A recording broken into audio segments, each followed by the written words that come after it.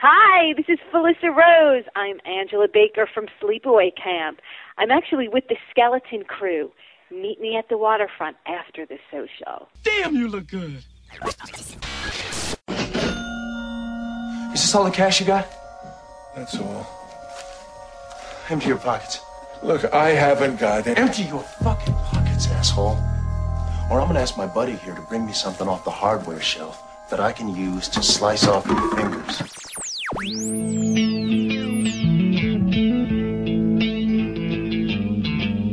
You're listening to the Skeleton Crew exclusively on horrorbit.com and the Horrorphilia Podcast Network.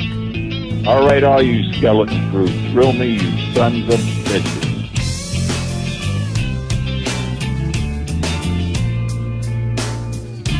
Big fan of your show. Me and the other guy who listens. I think it's fantastic.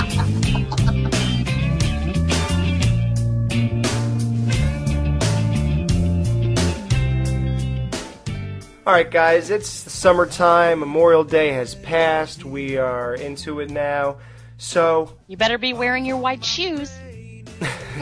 Yeah, I actually am. The thing is, we talked about it before. I only watch Halloween movies in October because, let's face it, it's better to save something and make it special. Look forward to them again. We've watched them ad nauseum. We memorized every line. Is there really a need to put them on at our disposal? Is that really necessary? There's so many other movies out there to enjoy and discover. Why just watch Halloween every single month? Right. I don't see a point. I stopped doing it. I'm a big fan and all that, but I just like that special thing, and this falls right into it. It's the summertime, and there's a lot of things that you probably only watch in the summer, and that makes that special. So, we came up with a little thing, top 5 movies that we watch in the summer. Horror movies, we have a top 5 for that. And we even have top 5 non-horror summer movies. And, we'll interchange and go here and there. So, Dan, let's start with a horror movie. What's one horror movie you watch every single summer? Friday the 13th Part 2. Great choice. Oh my god, I love it, dude. That to me is fucking summertime, baby. And I try and save that. It's tough, but that's one of those that it pays off in the end if you can save it. So, yeah. It's funny you say that, man. All growing up my whole life, that's the only Friday the 13th I owned. Really? Yeah.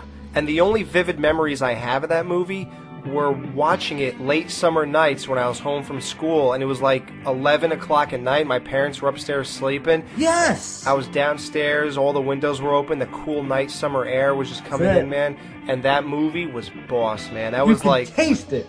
Oh, it's the best summer movie for Friday the 13th. That's definitely... It's funny you say that. That's probably the best one to watch in the summer at night, I think. Right? Yep. Friday the 13th Part 1... I feel like you could watch it even in the fall and it's just as good. Right. But it's not. It doesn't hit summer as well as 2 does, and neither does 4. 4 is weird because sometimes it does for me because it's got that... Sometimes, but not all the time, dude. For pure summer epicness, dude, yeah, 2 is where it's at, man, for sure. Absolutely. Jamie, you agree with that? You watch that every summer? I watch them all. Yes. Yeah, me too. I was going to say that too. Yep. Yeah. So... Yeah, I mean, there really isn't one that says summer to me more than others. There are a few that don't say summer, like 8. Right. Nothing says summer to me about Jason taking Manhattan. Nothing says summer like Jason Goes to Hell. Well, if you think about it, one reason, Jamie, that it doesn't is it's in your mind subconsciously. No one's dressed for summer. Everyone has full clothes on, so it wouldn't register as a summer movie. So right.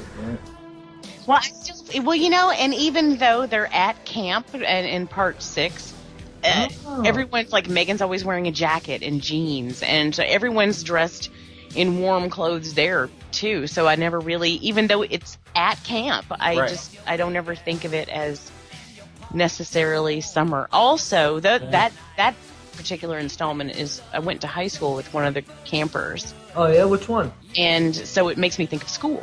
Timmy Epstein is her real name. but she just played one of the. She had a speaking part, one of the little dark-haired camper girl in the cat. That's awesome. But, so that it always makes me think of school instead of summer. You know, right. I know her. And plus, like you said too, that storm at the end there. I mean, that looked like a cold ass fucking storm. What part? Which one? What was that? 6? What was it, 6? Was it the storm? You mean the wind blowing around? Yeah. Yes. Okay. Yeah. But yeah. even It the does. top had a It jacket. does look really cold, Right? Yeah. Like fall. I think of that as a fall movie. Oh. Yep. All right. So Friday 13th. That's an obvious one, but it's in there. It's just like Halloween for October. It's as obvious, but it's still there. Yep. Okay. I'll go to a non-horror one. My all-time, probably top 5 ever movies. This is just, I'm looking at it right now. It's a screen desktop. Point Break, 1991. Oh, that's on my list. Yep. Oh, shit. Oh, I probably watched that movie. How many times do we watch Point Break a year? Like 4 or 5 times. Every year? Wow, really? Yeah, I mean, it's crazy. If it's on cable, we watch it. And then sometimes I've watched it twice already this year because I got the Blu-ray and... Yep, me too. And then there was another time on cable. Hey, Utah, give me 2. Hey, I got something to tell you guys. Punk, Guess who's never seen Point Break? You. Hey, quarterback punk. Never seen Johnny Unitas or something. Dan, you've never seen this? Jamie, Dan has not seen this. Well... What do we do about that? See it. I don't know what to tell you.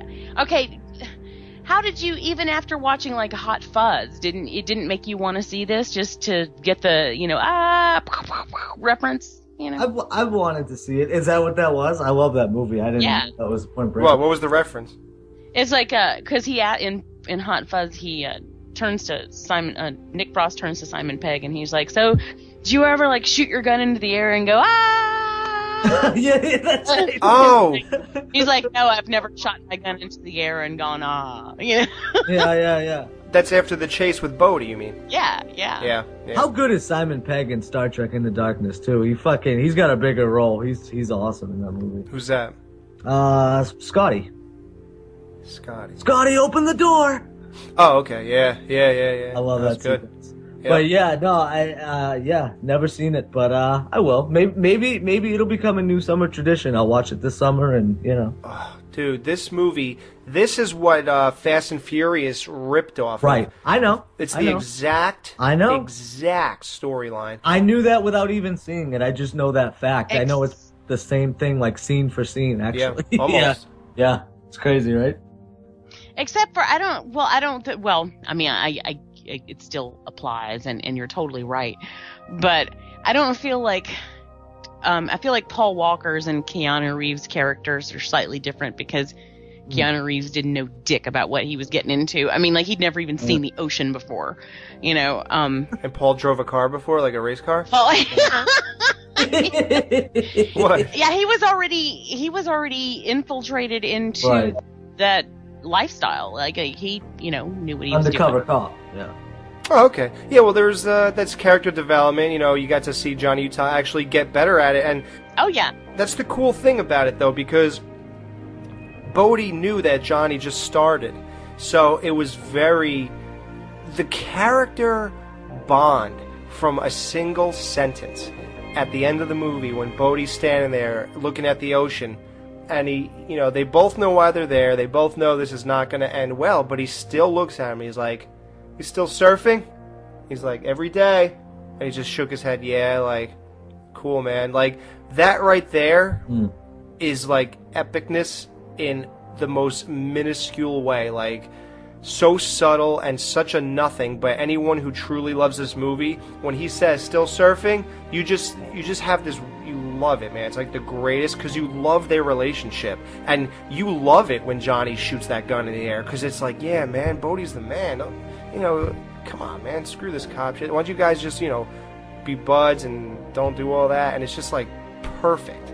I'll have to check this shit out, yo. You're selling it. You're selling it. Like, that line's amazing. It has amazing chase scenes in cars, amazing chase scenes on feet. Foot, yep.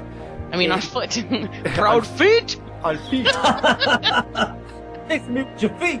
So, movie's great. It's classic. I have the soundtrack. I have the score of the movie. I watch this every summer. It's perfect. When I was a kid, I used to go to the beach. When I met kids there, I lied and said my name was Bodie. Oh, you did not. Did you really? Yeah. Yeah. And one time I got busted. I said it to a bunch of 20-year-olds, and they were like, "Hey, isn't that guy's name?" No. Yeah. And I was like, "Yeah, my dad was a big fan." And they're like, "You're already like 14 years old, and the movie's from 1990." You wrote on the timeline. And it's only 1997. And I'm like, "Yeah, I know, but he kind of knew that they." Okay, I lied. So, yeah, I'm an asshole. So, movie's great. I watch it every summer. I recommend everybody does it. Great movie. So, Jamie. Yes. Oh, also, for horror fans out there, if this will tempt you, and if you've never seen it, it was made by Catherine Bigelow, who also made Near Dark. Near Dark? Yeah, Near Dark. Hurt Walker and fucking, what's it called? Everything. Yes. She's awesome. Okay. You want horror or non? What you got? Okay, we'll go back to horror. I got everything. Okay, well, a given for me is Jaws. Oh, it's not summer if I haven't watched Jaws, and usually what happens is I'll come home from work and Jaws will be already playing on TV and I'm like, "You're watching Jaws again?" And Patrick's like, "It was on Showtime." Oh, he's addicted to it too? Oh, God, yes. Okay, let me ask you this now. We already talked about Jaws, so we could kind of gloss over it, but I do want to get your thoughts on. You're so big into Jaws, just like we're big into like first movies of franchises. What do you think of the rest of them? Like, do you dig all of them every summer or what? It's not a have to kind of thing. If I get the opportunity, I do watch them, but really, I find 2 to be really good. I mean, basically, it's one. I mean, it's the pretty much. I mean, it's not as good, not even close, but it's it's good. 3 is fun for me because I remember I saw that in the theater, and I remember I sat there the entire time with my feet up in the chair, and I was just terrified. And, oh shit, I'm sorry, Dan, I'm telling a story again. Look at me go. Oh, But the graphics are terrible. I mean, it's so bad, terrible. They're horrendous. That movie is bad, but you still watch it. But yeah, I still watch it. The 4th one, I really can only stomach that about once a decade. I really just don't to watch it any more than that. Michael Caine just didn't do anything to save it. I've never been a fan of Mario Van Peebles, and I just. I mean, the whole premise. You say it like so many people are. I'm sure he has fans out there. I'm just not one of them. Not like the whole rest of the world. Yeah, I'm sure his aunt and his uncle think he's really good. But it just that whole. I mean, at that point with the whole revenge thing, that's just dumb. Oh. So All right. Good choice. Dan, non-horror. Well, that was on my list too, Jamie. Thanks for stealing it. Sorry. I just want to add on my 2 cents on Jaws real quick too. I find it hard to do this, but I have to wait till 4th of July weekend to watch it. Cool. I have to. It's so difficult. Where you are, I guess that makes sense. Well, and that's when the movie takes. I mean, it's well, no, I know. That's what I'm saying. It makes sense, because you have such a close proximity to so many things. Jaws. Dan, do you go there every 4th of July where the scenes were? Like, are you that into it or no? That bras, they're Monday. Because we were going to the Vineyard and I made my buddy. I'm like, dude, you know which way I want to go, because there's 2 ways you can go. One side of the island or the other. And we take the long way to fucking go through the Jaws territory. Honestly, guys, it's just water. It's not like there's a big sign that says Jaws was filmed here, but it's just. It's okay, can you do me a favor? Water. Yes. Could you also water? Do some screenshots of the movie and then take some ones in real life that match up to them? Probably not. Do you have one of those things like a normal person? have a camera? Yes, I do, but like, yeah, it's just a big body of water. Like, yeah, but so you're not going to help us out? Okay, thanks, bud. I will. No, I've done it. I have. But you're just gonna go, oh, that's water. Oh, what's that? A buoy? When I come to Massachusetts, will you take me? We're going to Lizzie Borden's house. We're going to Salem. We're going to the vineyard, to John's territory, and we're going to my bedroom. Dude, are you mounting her weekly or what? Weekly, son. What you think this is? I'm a growing young boy. So it's nightly, just like Robert Russler. Feel like a hawk at daily at night. Something. So, anyways, Jamie, thanks for stealing my Jaws thunder. By the way, no, I'm just kidding. But yeah, so dude, we're on it like a bonnet when you come to Massachusetts. One of the other ones though, and I think you guys will be very proud of me. And I never up until this summer, man. You know what I'm gonna say. Fucking sleepaway camp, man. All of them, 2 and 3. 1, 2, and 3. So, so that's going to be a new little tradition. I've actually been itching to watch those movies for a few weeks now. So when I get the time, I'm definitely going to blast those. And dude, those to me is kind of like the same with Friday too. It's just got that summer feel, man. It's that cheesiness and more so, dude. More so than Friday 13th. And they definitely captured camping way better than Friday 13th on each movie. Like this is not even a comparison. No one's saying they're better, but they definitely did a way better job. I mean, this one's actually about the campers and not, Right. In Friday the 13th, we rarely see the campers. I'm like, oh, there are actual children involved? Right. I never knew children went to summer camp until I was 17 years old. I thought it was nothing but teenagers having sex and drinking and smoking. Until kidding about that, but I know what you're saying, Jamie. I always had a fucking thing with that too. Like, this isn't camp, but I do like that whole, hey, we're setting up and we're getting ready for camp. We're getting ready for the kids to come in. You know what I mean? Like, it took me a while, but once I got that concept, I'm like, that's pretty cool, because really you're alone in the fucking woods for a week before, it really gets busy and shit like that. So I know what you're saying though. Yeah, but you know what though? If you think about it, part 1 was getting ready and setting it up for camp, never happened. Part 2 was across the lake, they were training to be camp counselors. Part 3 was Higgins Haven. Part 4 was outskirts, houses on the outskirts of Crystal Lake. Right. Part 5 was a mental institution. Part 6 finally brought it back to camp and actually had kids in it. Part 7, houses on the outskirts. It's not even in camp. Part 8, in Manhattan. It's not camp. So if you think about it, it is really barely about Crystal Lake itself, Camp Crystal Lake itself. That's a good observation, dude. We never even said that in our fucking retrospectives. We only had 8.5. Wait, no, how many hours? 8 hours. I wasn't here yet. Yeah, Jamie would have caught that. She would have got that. So that's the thing about it. Sleepaway Camp, dude, I'm so glad. As the people who follow our Facebook know, I did the ultimate geek move, and I went on Zazzle.com. Zazzle? And I bought... His name is Zazzle because he's Zazzy. I'm Zazzy. I bought replica shirts of Sleepaway Camp 1, 2, and 3. Those are badass. I think that's really awesome. I want them as well. I love them. I even bought them a little tighter so I look like those people in the 80s. And I'm actually digging that look. Are you wearing some of those really sexy, super tight shorts? That's the only place I'm not willing to go. Aww. I want you to wear those and then like knee socks, like with the stripes. You have to. The golden green stripes. Dude, Jonathan Tiersten would be so happy. Should I grow my hair like TC? Yes. Oh, Merle the Pearl. TC was he was on 8 is Enough. He played one of the daughter's husbands, who was a professional baseball player named Merle the Pearl. Yeah.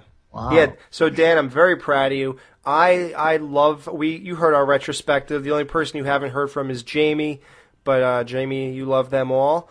Want to do a quick ranking? I know Jamie, she always goes for the big dog. She's going 1, 2, 3, right?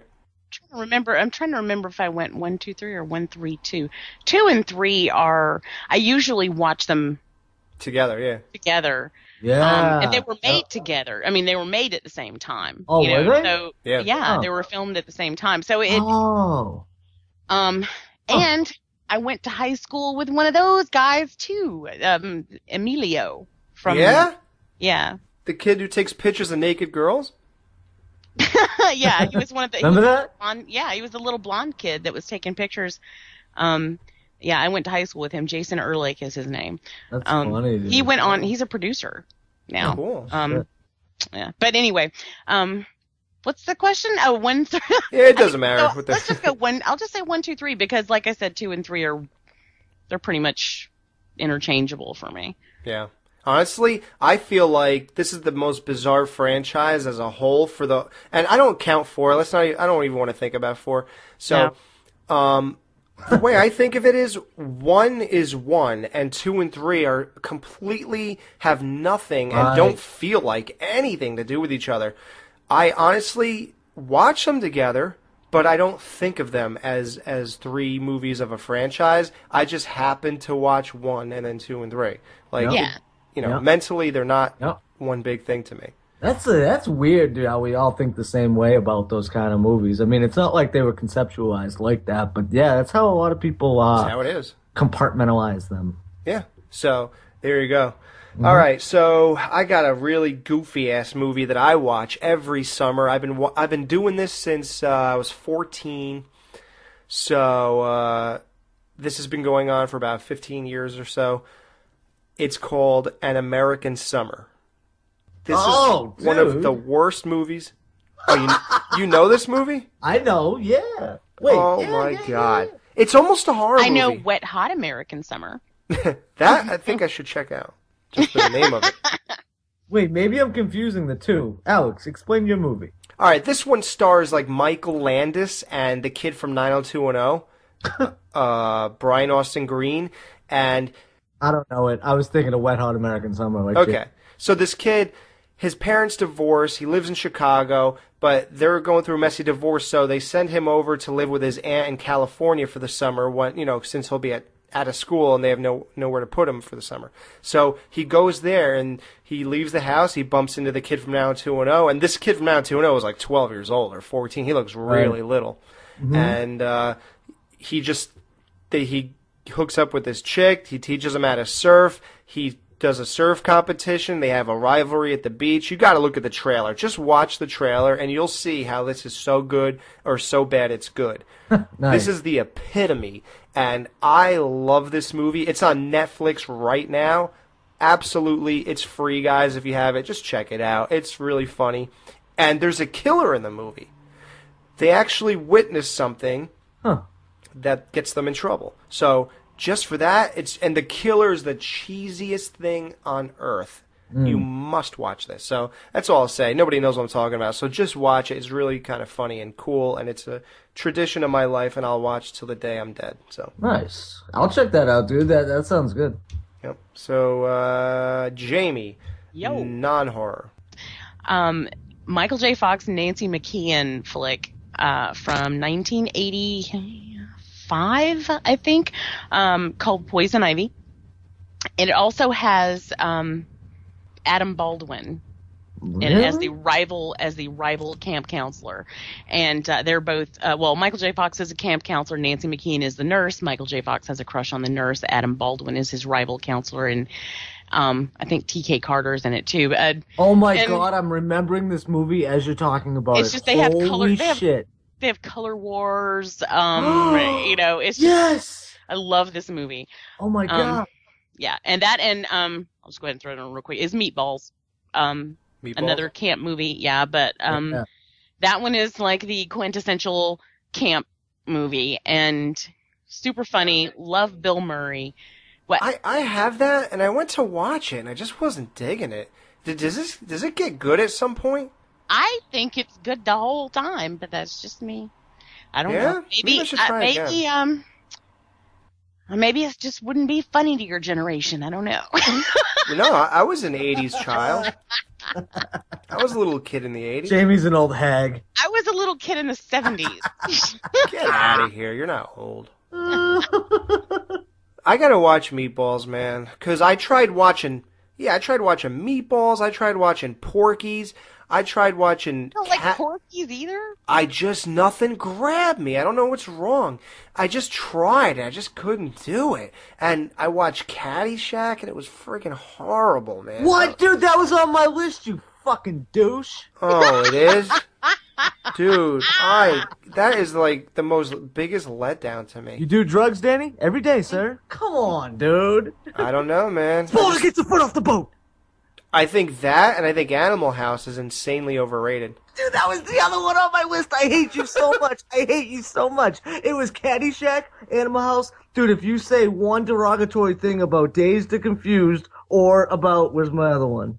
I'm all fired up now. Oh, you got me all fucked up. I can't believe you just said that. Dude, isn't that weird about Animal House, though? But for some reason, I equate Animal House with drinking and summer drinking. Wow, so, really? Yeah, that happens. That's weird. That's a weird choice, though, right? Yeah, wow, I'm sorry, man. Yeah, I don't know. I gave Animal House a chance. Look, it's not bad. It's just not that good to me. I watched, I was like, eh. Then all of a sudden I heard Artie Lang talking about it. He's obsessed with John Belushi. He keeps saying Animal House is like the greatest epic thing in the world. But, you know, to be honest, there are parts of it. I mean, I enjoy the film, but I check out during big chunks of it. And I do think it's overrated. Not that it's not good, just that I don't think it's the end all be all, as a lot of people seem to. You know, I would say this. What do you guys think about this theory right now? Do you think that for its time it was fucking hilarious and it paved the way for a bunch of shit? But you know, it's not the end all be all. I agree. I just enjoy it during the summer. You know, a lot of the times I think it's on AMC or whatever. So I just I remember hot days fucking grabbing a cold beer and watching Animal House. I love it, you know? Yeah, it's cool. No, dude. It's cool. I don't know. It just doesn't, but the same with you. Like, I like a few comedies that you just didn't grab. Something anally. What? What? What the fuck did she just say? Oh, I got one, though, you guys, that you cannot contest. Okay, Alex, if you say you don't like this as a summer movie, you're crazy. No, Animal House, though, you're right. I'm a little wacky for that one. All right, you guys, 4th of July movie. It is the quintessential summer movie. Don't tell me the Will Smith movie. No. Born on the 4th of July. Nope, keep going. Oh, Saved by the Bell when Kelly does the Miss 4th of July pageant? Nope. Keep going. You got it. Jaws. No, I already said Jaws. I know, but I got nothing. 4th of July? Yep. I don't know. Well, the 4th of July is in it, but it's the quintessential summer fucking kids growing up movie. Come on. Stand By Me. Stand By Me. It's not That's Stand on By my Me, list. but that is a great fucking pick. But for That's me... on my list. It is? Okay. Okay, think Stand By Me, but with baseball. You're killing me, Smalls. Oh, The Bears or The Sandlot? Oh, Sandlot. Are you talking about The Sandlot? Sandlot, come on. Oh, my goodness. I saw that movie once. Oh, my God. Yeah, me too. I think I saw it once. You guys are crazy. That is fucking one of the best movies ever made. Dude, you never even watched Point Break ever. And we're crazy because we watched it once. I don't need to see Alex it. I've is seen Fast so and Furious. Got one, though. He's like... You guys are fucking I crazy. got one! No. At this point in the game... I shot him 6 times! I shot him 6 times, you sons of bitches! Yo, I'm calling on all the listeners because I know they'll have my fucking backs on this because you guys you don't know what you're talking about. No, but seriously, Sandlot is fucking fantastic for a summer movie. So, yep. Okay. All right. We blasted through a lot there. I got 2 TV shows I watch really quick. Married with Children. You cannot live without watching the beach episode. Oh! Oh! I saw that the other day! Dude, I think it's called Life's a Beach, I think. Love that episode. It's so good! It is genius, every minute of it. Al Bundy was sitting in his little chair, and it was in the sand, and Peg brought him, she said, I got something for you to read, and it was a portable TV. Now, God only knows it didn't really probably work. And since she did that, every time I'm at the beach, I take out my iPhone, and I watch that episode while I'm sitting there like, Al, Now, it doesn't work because the sun is too much. You fucking dork. Dude, I live it, man. I love it. You know what? I love how dorky you are. I do that shit too, and I love it. You have to. Hey, those 3 shirts I bought, you couldn't get worse than that. But this is coming from a chick who sang "The First Time Ever I Saw Your Face" to a popcorn tin with Legolas on it. What? Jesus Christ. Jamie, even I wouldn't go that far. Alex, did you think in Friday 4 when Teddy was putting that into the computer, was that really a computer there? I think it might have been because he kept coming up with the answers. Exactly. There's no computer. Aha! And there's no Betty. And there's no more blowjobs. That was the worst part. Yeah. So I watched that, and most people will not appreciate or care. I don't think anybody knows anything about the original Batman TV show with Adam West and Burt Ward. Well, of course they do. Who doesn't? I don't ever hear people reference or talk about it, but whatever. If they do, good. West? Do you leave the house like normal people? Everybody knows. Jamie, they know about it, but nobody talks about it, though. What? I don't know. Okay, good. Okay, Good. I'm wrong. Which episode? Surf's Up, Joker's Under. That is the episode where Batman has a surfing competition against the Joker. What? Oh my God, I remember seeing that. They wear their clothes completely with shorts over them. Yes, I remember that. What, dude? It's on YouTube. You can watch it right now. I have the entire series, actually. Me too, on DVD. Incredible, dude. I watch it every summer, and the other summer episode that is an absolute must. This is really random. It's the episode with Black Widow, played by Agnes Moorehead, I think is her name. Or I think that's who it is. I'm not sure. I think it is, though. And the reason I watched that is because my dad took me to the beach when I was like 13 years old. And I remember coming back, and I had a little bit of a sunburn. And back then, that Batman TV show was on FX. Right. Right. Yeah, and I used to tape them all from there. Nice. We had to leave, and I was really upset. I was like, God, I wanted to watch it. It's Sunday morning. I wanted to watch Batman, blah, blah. And I came home, and that was the one I watched. And I still had the sunblock on me, so I still had that smell on me. It was just a great atmosphere. And that, to me, is like a summer episode now. No, I totally get that. Like I remember when you were talking about that episode of Married with Children, when that episode originally aired, I remember I had just found. Oh, this is so weird. I had just gone to get my immunizations, we call it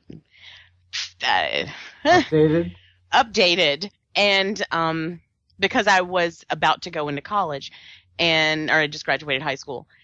And while I was there getting my shots, I saw the name and phone number of a guy that I had a crush on in the 3rd grade. What? And so I wrote it down.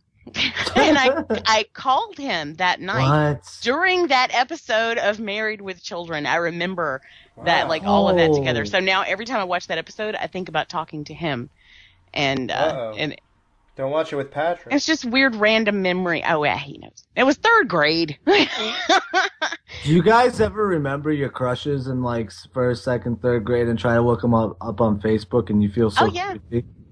I did look a guy up on Facebook that I thought was, he might have been my 1st grade boyfriend, but it turns out that it was just some other guy with the same name. Just some dude? You were like, no. I love you. He was like, I love you too. No. I was like, hey, are you the same so-and-so that went to this high school, elementary school? And he was like, whatever. No, but I got an 8-inch hammer.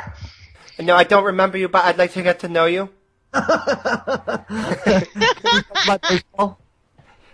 I saw your picture. I think that me and you would be really good together. I saw your picture. There's only one of them, but I like your picture. I'm just kidding. So that's that. Those are the ones. And for movies, just a quick mention, Commando. I watched that, Arnold Schwarzenegger. That's a great summer movie. So you want to pop that in every summer. That's about it for one me. More. So Jamie and Dan, you might have more, but I'm done. So go ahead. Well, I just have one more, and I can't even watch it anymore. But I used to watch it every single summer, and it's called Summer Girl. Huh? And it's about a babysitter. It was okay. The chick from Bill and do you guys know Bill and Ted? Fuck yeah! All right. She played the dark-haired British chick. The princess. Yeah. Okay. He plays this babysitter who gets hired by this family, and it's the same story that we've seen 150 times, where she tries to, she's gonna get rid of the mom, and she's coming on to the dad and all this. But I just love shit like that. I love obsession movies and stalker movies and things like that. I love them. So this one would always play in the summer, like on TBS when I was home from school, and I just watched it every summer. Well, now I cannot find it. I can't find it anywhere. I've been dying to watch this movie forever, and I can't find it anywhere. So I'm sad. But it'll always be a summer movie to me, even if I What's it called? Summer Girl? Yeah. When was it made? Oh, jeez. I don't know. Early 80s? Oh, one more mention. I'm sorry. Just One of the Guys. I also love to watch this Oh, summer. my God, dude. Such a good one. Yeah. Are you attempting to reference that on as many shows as possible? I know, Jamie. I knew you were going to say that. You know, I do pretty good at not saying the same thing more than once, and that's tough to do. But I do pretty good at that and memorizing what I've said before, so leave me alone. You know just because we've done 3 Lords of Salem shows out of 4, it means nothing, or we did 2 Ghost shows out of 2 means nothing, and that's that. Go ahead. Do you guys, are you guys a fan of Don't Tell Mom the Babysitter's Dead? Oh, my God. That's another one. That's another summer movie, right? Time somebody cleans the kitchen, you gotta go, the dishes are done, man. Yeah, dude, exactly. That reminds me of a fucking summer Or movie. right on top of that, Rose. If anybody asks for anything, we're all Right on top of that, Rose. Very good, Swellen. That movie fucking rocks, dude. Yeah. That and like I said before, Dazed and Confused. I love that movie, so I try and watch that. Save that for summertime, and then I watch the shit out of it. Yeah. So that's the list. I think we covered a lot. Yeah, man, that was fucking. Yeah, people might say we didn't do 5 horror movies, but if you count all the Friday the 13th and all the sleepaway camps, then I think we did. So. Plus, man, all we do is watch horror movies. Fucking come on, it's a mixed bag of both. There's a couple here, a couple there. If we were to give just our list of horror movies or whatever, we could, but we want to try to encapsulate fucking summer here. So I think it's a mix, just like anything. Yeah, you have to. You have to do it that way. So, and plus, I think you got 5 summer movies in that list anyway. So, who, me? Yeah, of course. No, everybody. I mean, all together. Oh, dude, yeah, we killed it. Absolutely, dude. That was fun. And you guys brought up a lot of movies that I hadn't even thought of, dude. So, guess who's expanding their list? Yeah, right? Fuck yeah, man. Me too, man. I owe fucking Sleepaway Camp to you, man. So shit. Yeah. Yep. All right, we'll be back after this. Summertime.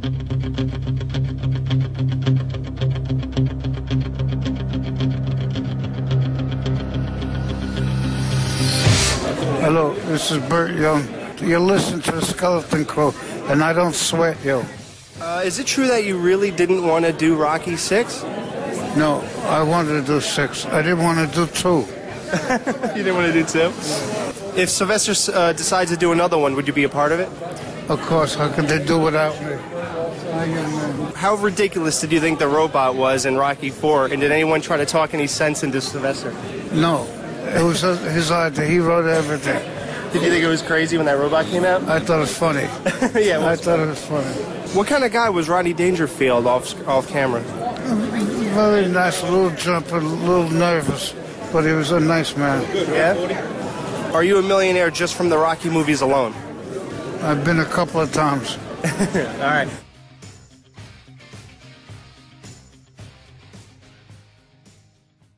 Now, dude, do you want to play a Matt Wessel game? Yes, I always want to play a Matt Wessel game. All right, let me go through this. Matt Wessel. Let's see. Which one looks good? Day of the Dead versus Zombie. What's another one?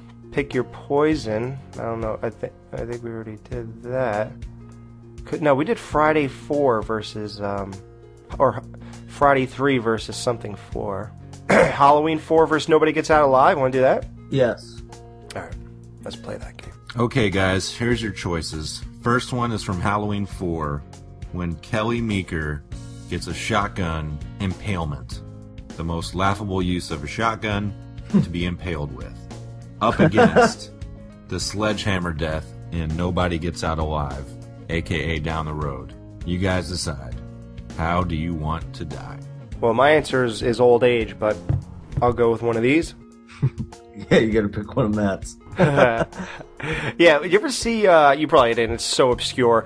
If anyone's into classic horror, Abbott and Costello, you know, they did all those We Meet the Monster movies. Right. Well, one of them was called Abbott and Costello Meet the Killer, and the killer was Boris Karloff, and he was hypnotizing Costello to hang himself. He was like, take that rope and put it around your neck. And then he went to do it, and he was falling off the bed, and he held onto the rope, and it actually pulled off. He was so fat that it pulled off the ceiling.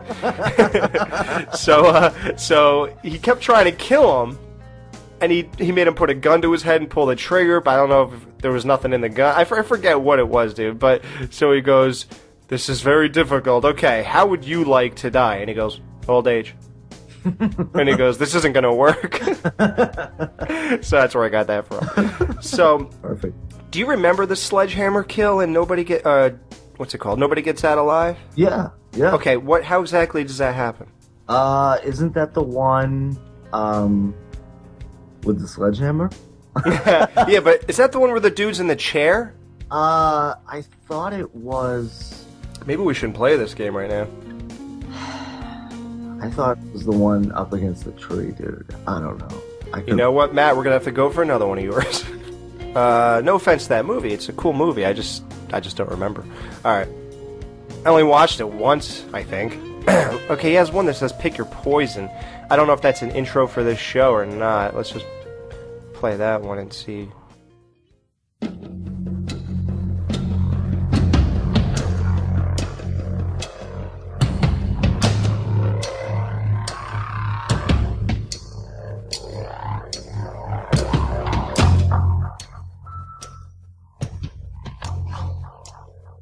What's up, Skeleton Crew boneheads? It's your friend Matt here. I'm coming to you today not for fun, not for laughs, not for chitty chat, not for motorboating, not even to drink. I'm coming to you today because I want you guys to choose how you're going to die. Everybody's going to die someday, even Skeleton Crew boners like yourselves. And, well, shit, you guys may be dead already. I mean, you're talking skeletons. How does that work? Are you guys like souls who possess skeletons?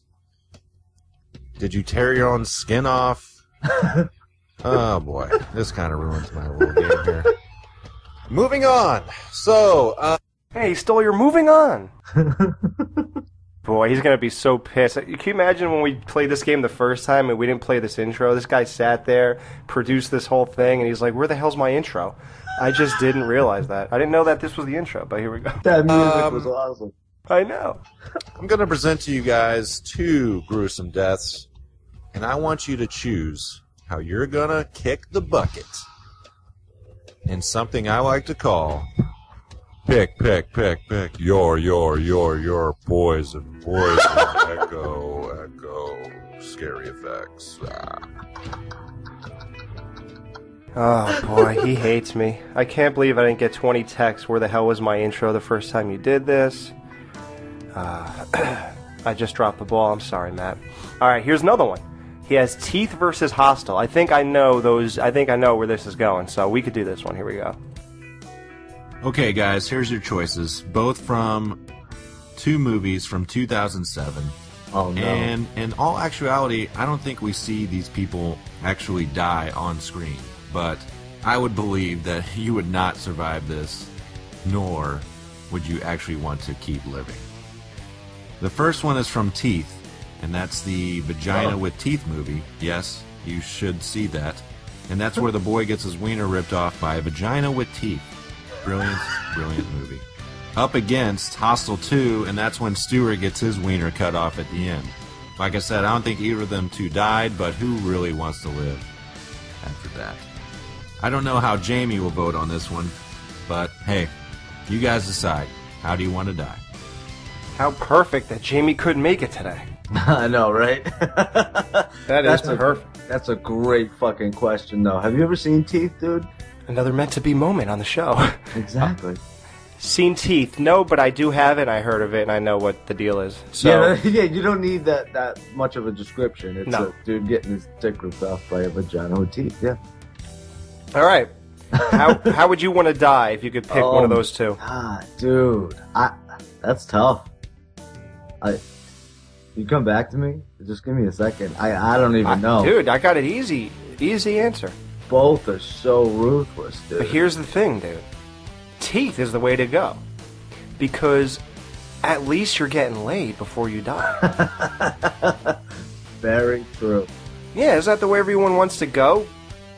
If a bomb is, a nuclear bomb, warhead's coming down, you got like 3 minutes to go, don't you just grab the nearest chick and just start, saying, hey, real quick, I swear I'll be done in 3 minutes, don't worry about it.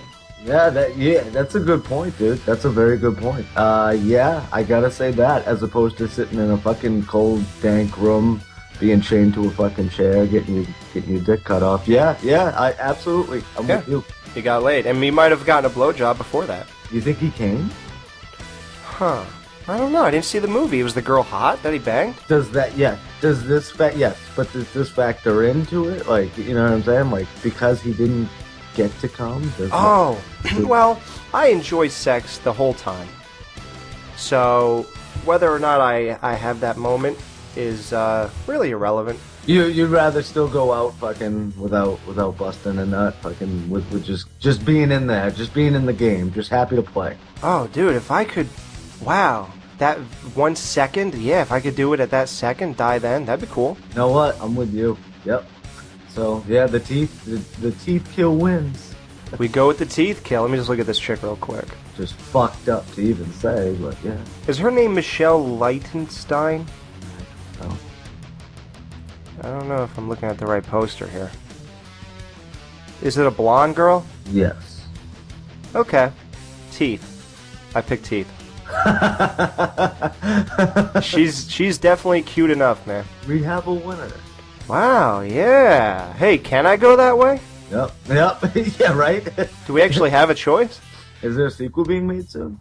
Did you ever hear the old thing, would you cut your, pinky off if you could get to bang J-Lo or something like that? Or, would you bang Pamela Anderson if you knew that you were still going to get hepatitis C?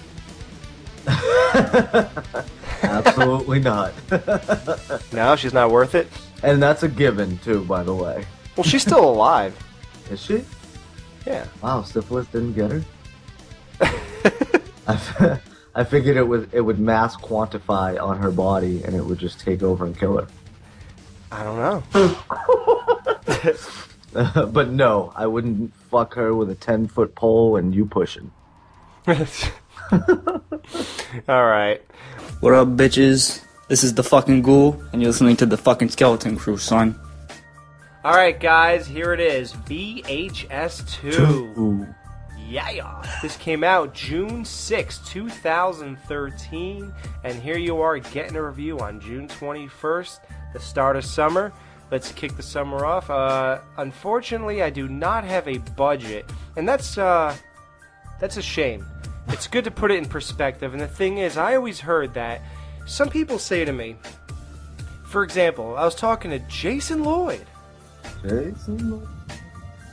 And he was talking about ABCs of Death. You guys seen that? Yes. You did? Okay. Sure. He was saying to me, you could tell story G, E, and F or something like that. Just took the money and basically pocketed it and just shot like the most piece of crap, low budget, garbage. Right. So there's a budget, and it means something, and it means a lot more when you divide that budget amongst 5 directors. Uh-huh. Because you got the 4 stories, and then you got the wraparound. The reach around. From here on forth, it will be referred to as the reach around. Yes, it will. I will not forget that. So, okay. It's not like when we reviewed VHS, so we have to do a non-spoiler review for first so minutes. So let's talk about each story. Let's name each story. Name them. and then say what we think about them, and then we'll give an overall thought. I want to name the first one Todd. You're so literal, Jamie. I love that about you. So the reach around story is that there's a missing high school student. Oh yeah, first let's give the opening scene because that's even better. Oh yeah, that's great. Oh god. This dude, his job is to basically videotape. He's a private investigator. The opening scene is this guy goes to a motel where this guy brings in this smoking hot chick. Great tit. The first thing you see is she takes her top off. Oh my god. And you don't know what's going on either. You think maybe it's a fucking pervert, and then... Dude, do you care at that point? No, but then you find out that he is... Actually, I wasn't thinking anything, because as soon as we saw it, I just boobs. said, boobs! Which is the alert. I have to... such a nice ride. I have to yell out the boob alert. So, boobes. The boobes. Boobes. Or tits or whatever I end up saying. But, for anyone in my house. And then everyone comes running. I gave it the old Wayne's World showing. Those were perfect. Yeah, they were beautiful. They really were, I have to say. God, that's why I want to become friends with Adam Green so that he could hook me up and put me in his movies, and I'll be that random guy who just grabs her tits. You gotta check out the videos that his wife's in online, dude. She does all these fucking crazy videos. She's part of some team. Adam Green's wife? Yeah, Adam Green's. Yeah. Yeah? Smoke out. Yeah, they're pretty popular too. Link me. Okay. So that's the opening scene. So then these guys head off and they go to a house, and the reach around story is that there's a missing high school student, and he's in this house, which appears to be...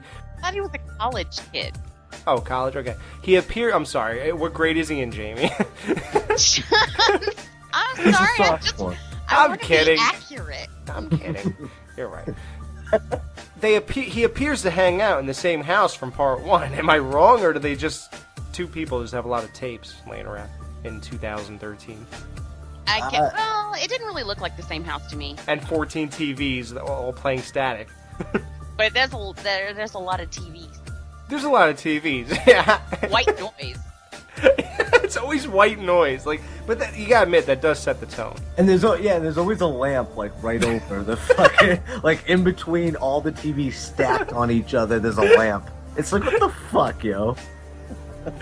Yeah. All right. So let's give it that non-spoiler review. Okay. So the first story is about a guy. We can say all this stuff. Is about a guy who gets surgery done because one of his eyes were damaged in a car accident, and he gets an electronic eye. Bionic eye. A bionic eye. Shit. Like Universal Soldier. Yeah, right. Like the Terminator. Nice one. And actually, Dan, very funny you say Terminator, because that comes up at the end of that. He gets this bionic eye, and luckily for us, it sees ghosts. Oh my God, it's good Lord. When he sees things with that eye, it picks up, the wavelength that you normally don't pick up with your normal eye. Mm-hmm. So that's that story. Well, and it's like the scientists are recording it as well because it's a new fucking thing. And at one point he sees tits and he's like, "I want that video, scientist." Yeah, like, I don't care. Hey, you like, scientist assholes! I want that footage. Yeah, but here's the thing. I'm trying not to do spoilers. Okay, but still, why did he say that? Did they hear out of that eye? Is there an audio recording going on too? Maybe they can read lips. Oh, okay. They have Lou Ferrigno as a scientist back there. What I thought was funny was when in the very beginning when he's talking to the doctor about having the eye, and then he's like, "Well, what about if I need some private time?" And he's like, "You're just gonna watch me go to the bathroom or whatever?" And he's like, "Yeah." He's like, "You could just read a newspaper during." And I'm like, "What? Just close your eyes, motherfucker."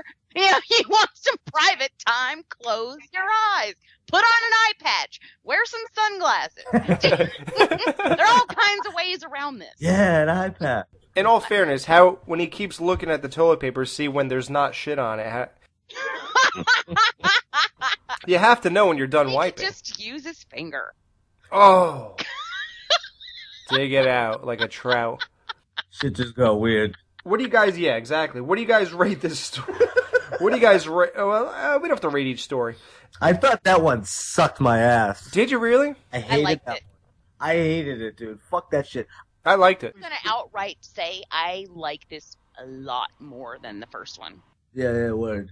We do have bionic body parts now, Correct. and this is something. I think actually the eye is something that has been tested before, but or at least a concept. Yeah, but it can't send messages to your. brain. No, yeah. Not even that though. It's the fact that it's just such a stretch that they're using that as the gag in order to tell a story. It's like it's just. I thought it was Wait, Dan. I'll give you this. That should happen in part 5. You're right. Like they're going really far in part 2. Well, I don't know. I think it was clever and original, and It was. I also thought this particular story was pretty fucking scary. There were several times when I was like climbing up the sofa, and there was some good. I was like, "What?" I mean, seriously, you guys want to watch a movie with me when I get scared because you would have a blast. There was some scary parts in this movie. Yeah. Right, dude. Yeah. I do have a what the fuck though, Okay. and I know that's usually for retrospectives, but he gets a visitor. Yeah. At 7:00 in the morning. Right. Who then asks for a beer. The next time, and they're Nothing wrong with that. What the fuck about that? No, nothing. Don't They're even having let a her in. conversation. A little while later, still drinking the same beer. It's dark outside. Okay, fine. Maybe you're right. Well, how do you know it's the same beer though, Jamie? Well, because they were in the same conversation. I mean, they didn't progress in the conversation. So, wait, what you're saying is it's not about the beer. You're saying that they started talking. Continuity error. It has nothing to do with beer. It's just that it starts at 7:00 in the morning and then it's dark outside. And she's and just then she breaks it to him about blah blah blah. Yeah. Okay, well then you're right. And what the fuck though? He doesn't let her in initially. Shit, like a hot girl at your doorstep. He's like, I don't know you. Please go away. Like Well, what? because she freaking followed him from the hospital. That's Who cares? Look at her. Follow me any day, son. Exactly. Look at her. Who gives a shit why she's there? You guys we can't get it. Come on now. Jamie, like you don't know us. Come on. Yeah, really. Well, what if I were to say that though? Like, oh, this guy, he's at my door. He followed me from A work. guy is different. Guys are creepy. What? But he's good looking, so I'll let him in. Yeah, that's smart. You know. Good-looking guys cannot be killers. Christian Bale taught us that in American Psycho. That he did. It's true. And so did Norman Bates. Always trust the good-looking guys. Exactly. That's why I trust you guys. That's so weird. I was listening to Huey Lewis in the news today. Another meant to be Skeleton Crew moment. Yeah. All right. Story 2. A guy is on a bike. He's a bike rider loser. And he straps a camera to his helmet. Because you know, that'll be like compelling shit when he gets home and he watches that. Okay, babe. Love Yeah, ya. well, apparently he'd rather do that than nail his girlfriend. Yeah. Oh Yeah, my right? God. Can we... I'm going to play a clip right here. Is this the most inane conversation if I knew what the word inane means? All I know is it's stupid. Like, listen to this conversation. Tell me this is not the worst writing you've ever heard in your life. Or acting, I don't know. Here you go. Acting's pretty bad. Hey, babe. Oh, hey, babe, me and Mike Sullivan. We're supposed to be having breakfast. Yeah, but it's a beautiful day. I just want to take the bike out for a spin. I wanted you to take me for a spin. You know, you ride that bike more than you ride me. Yeah, but you know the bike is just a physical thing, babe. Mm-hmm. Now, tell me you love me. I love you. Okay, good enough. Be safe, babe. All right, bye. Is this for real? Like, at that point, are you both saying to yourself, okay, who directed this? Who wrote this? At this point, I'm like, why did Alex say this movie was good? He gets bitten by a zombie and turns into a zombie, and that's that. Now, somebody on our Facebook said this, and it is absolutely true. There are no more zombie movies out there. There are just infected movies, and that's it. There are, like, zombies are dead people who crawl out of a grave, and I feel like in the last 10 years, Dan and Jamie, all we really see are infected movies. Is that not right? No. Really? Okay, give me an example of a real zombie. Because infected people aren't dead. like in what the fuck is the name of that movie? 28 Days Later. They're not dead, but they are infected.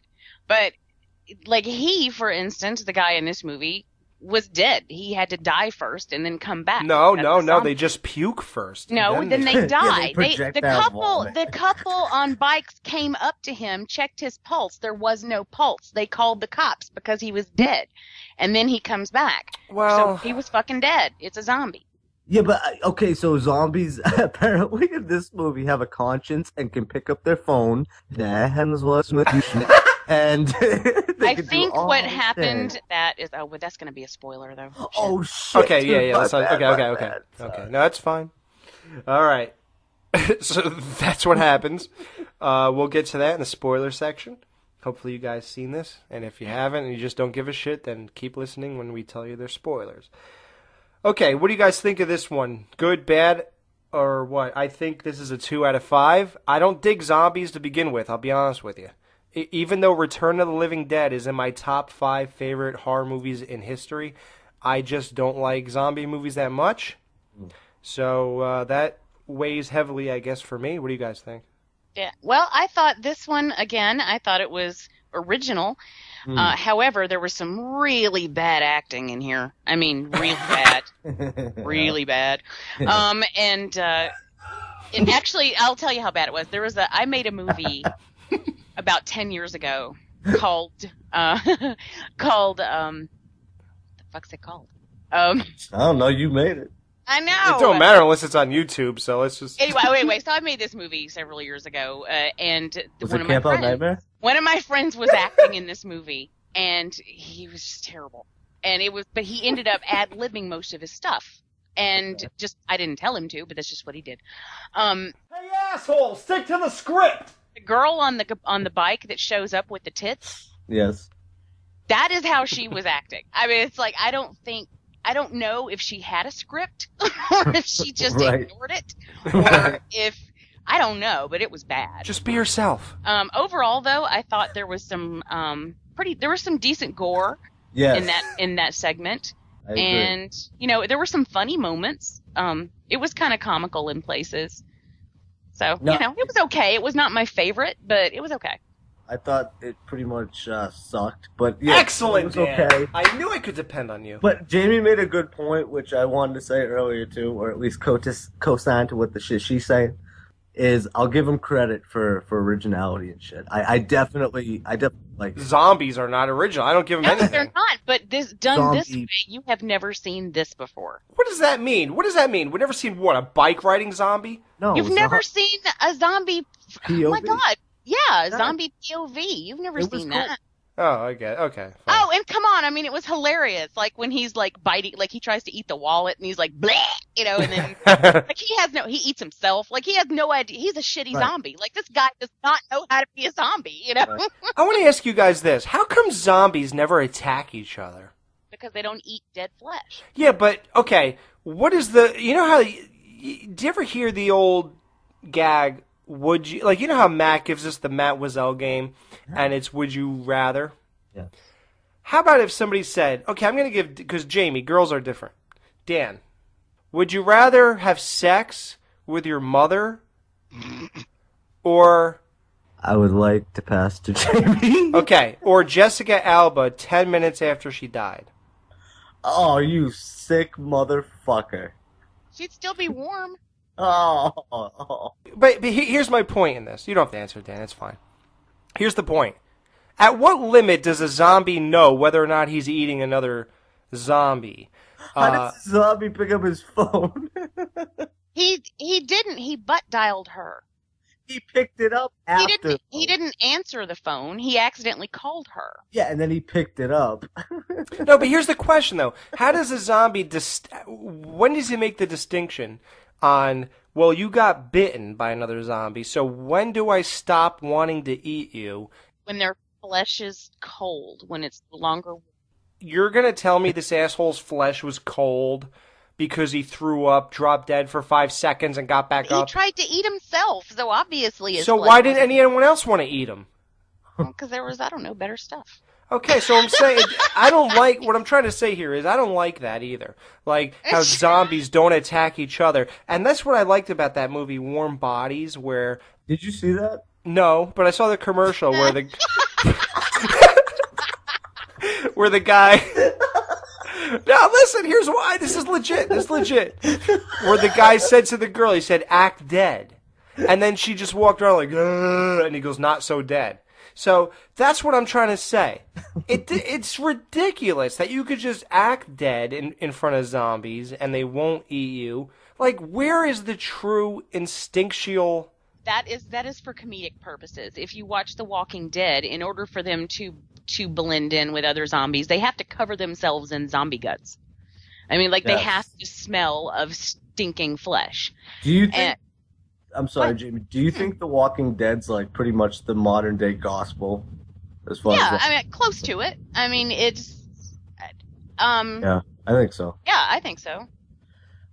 Fuck this though. This one, it was okay. It was cool with it in a few shots. I like how they crashed a kid's birthday party. Little fucking kid, yay!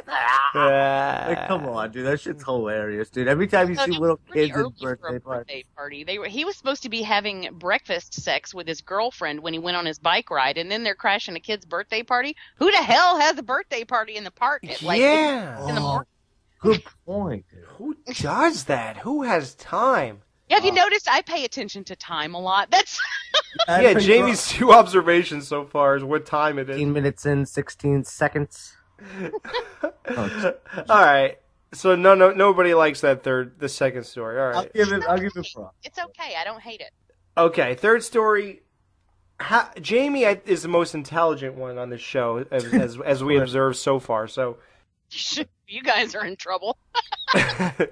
Jamie, please give overall synopsis with no spoilers of what exactly we're getting into in the third story. I would say that it's a convent of a cult of a guy who doesn't believe that this life is that important because there's another life which is paradise ahead of him. So you go ahead. That's all I have.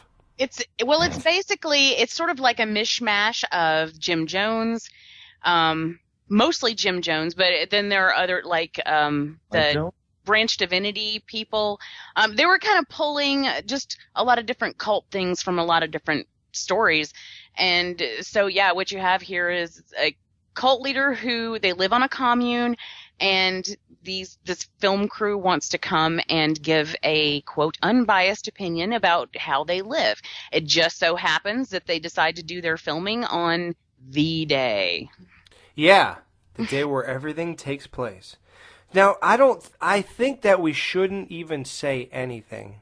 Let's save this for the real review. I can't even talk about this without the spoiler, dude. Exactly. That's what I'm saying. I just want to blurt it out so bad, but can we just move on? What else could you say besides spoilers? Nothing. All right. Okay, what do you guys give this? The third story, Jamie said that's all you're getting out of this until you watch this movie, and then you'll get to hear their spoiler. So... I give this a 4 out of 5. I really like this. This is clearly the high point in this movie. 4. Good. Dan? I gave this a 5.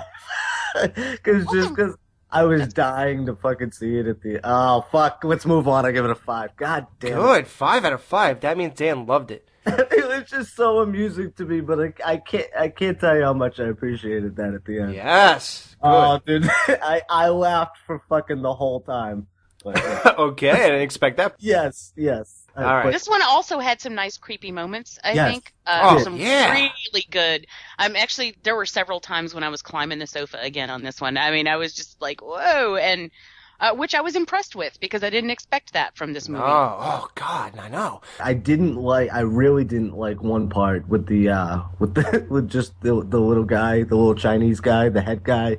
I didn't like any of those scenes, even though with him, really? Yeah, like I thought it was all just like exaggerated. Like that guy's so small. I'll fucking toss that dude across the room, dude, and I'm not even that strong. But I'm just saying, like, how did he become the main guy? Yeah, but like I just wanted to make this clear. Like the whole segment, it's whatever. Like I thought it was weird at some parts, kind of boring, whatever. But there were some creepy moments which we can't get into. But there's one fucking really strong fucking image when they walk into a room and they see. Oh my god! Light, and I think it's in the trailer. But I know anyway. exactly, dude. Okay, that's where I was gonna go with this one. Before we even get to spoilers, that scene you're talking about is in the trailer, Yes. and so is on Horrorbid, I posted, and I'm sorry, Jesus. Had I known it would impact the movie, I even though it's a good story, I guess, I wouldn't have posted it. What'd you do? Did you guys see the one, or what was it called, the 3 minutes from VHS 2? Yeah, I remember seeing it. Yeah. Yeah, and they give away the freaking... I know. Jesus Christ, man. Yeah. Why would you release that? But see, that's the thing with that though. Like I was expecting it to get a little crazier after that, and it did. But that ending, dude, like I seriously laughed so hard just because. The ending is laughable. There's just one shot, dude, of him coming down the hallway, and it's just so fucking hilarious. I had to rewind this. Now that I don't know what you're talking about. You'll get because you have to get into specifics there when we do it. I can't say it. Yeah. Save it. All right. That's what she said. Oh, you motherfucker! I'm about to pop off. Hold on. Oh shit. Okay. I said fourth story. I'm sorry, guys. Did I say that already? I meant third. That was the third. Maybe even fourth. By the way, the wraparound at this point is not really going anywhere. The what, Alex? The reach around. All right, the reach around is not going anywhere just yet. The girl had a nosebleed, yada yada. She passed out, whatever. So, story number 4 is one of my favorite subjects. Guys, I'll admit to you right now, I love aliens, I love Bigfoot, I love ghosts. So this movie struck... Bigfoot! Yeah. This movie struck 2 of the 3 for me. And I'll say they did the aliens one the best. Yes. Hold on. I have a burp though. Oh god, I just threw up in my mouth. Hold on. Okay. That's so sexy.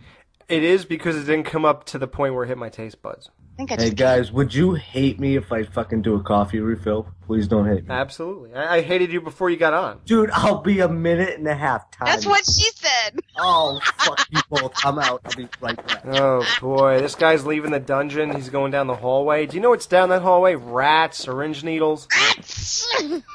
Whatever, Dan. Okay, if you're willing to go down there for coffee. Take me with you. You do realize I put the coffee pot amongst all the booby traps. I don't know if it'll be coming back. The booba traps. The boobazy traps. So, this one is about space aliens. And I love space aliens. As opposed to illegal aliens? Well, they did make it harder for me to get a job. Oh! This is like I said, to Adam Green himself. This is Intensity in 10 Cities. I forgot who said it. I think it was Matt Wessel. He said that the reason he likes found footage and stuff like that, and which is why they do it, is because it's more realistic.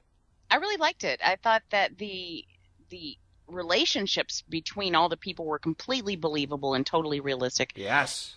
I mean, the sister and her boyfriend and her friends and her little brother's friends, they all acted exactly like they would act. I mean, it was perfectly natural. I mean, who didn't piss in water balloons when they were Oh, dude, that was an awesome sleepover.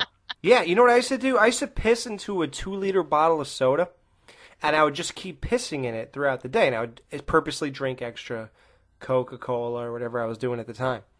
And I would just keep pissing in it.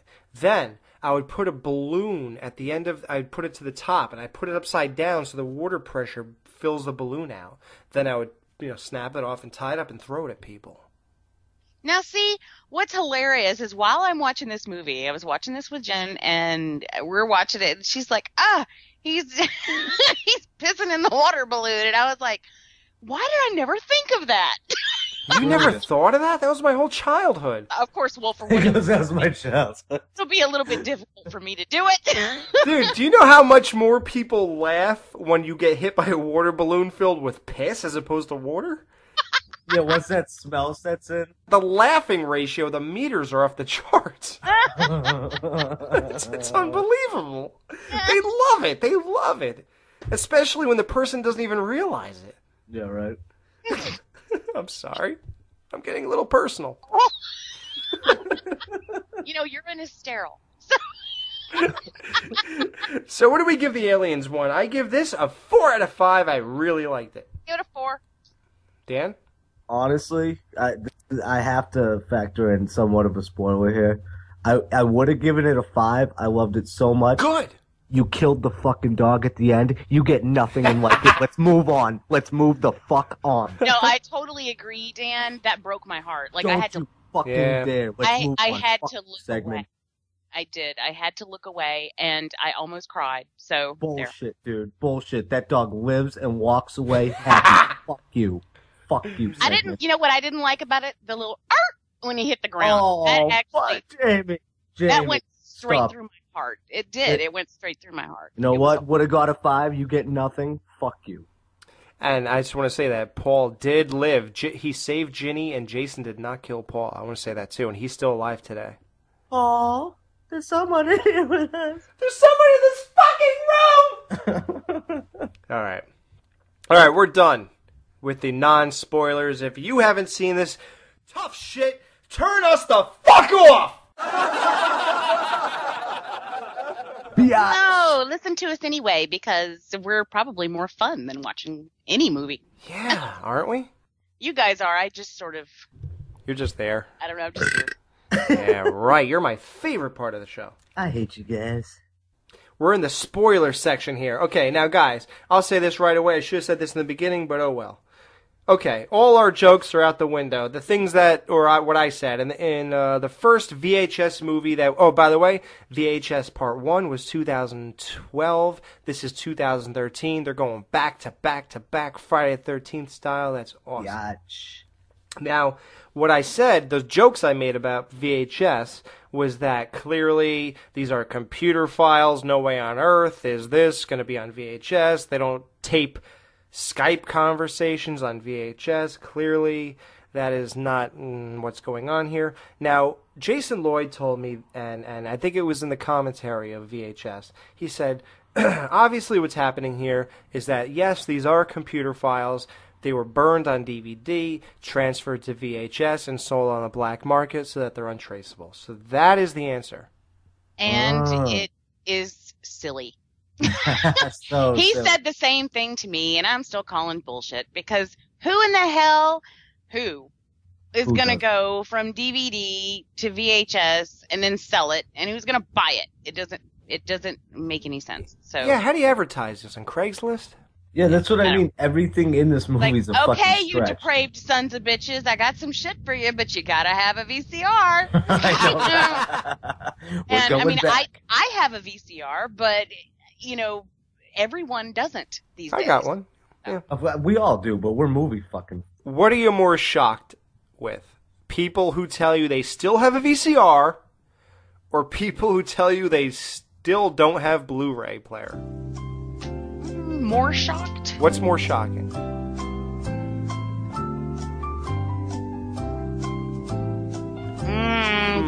Well, I don't think either of them are shocking, really. They're in the middle still.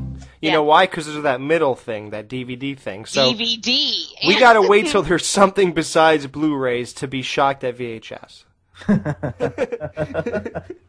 So we'll just go with that. Okay. Yeah. So like we said, the first story, a dude, his eye's injured, he gets a robot eyeball or whatever, and it records everything that's happening so they could test it out to see if we're going to continue with this.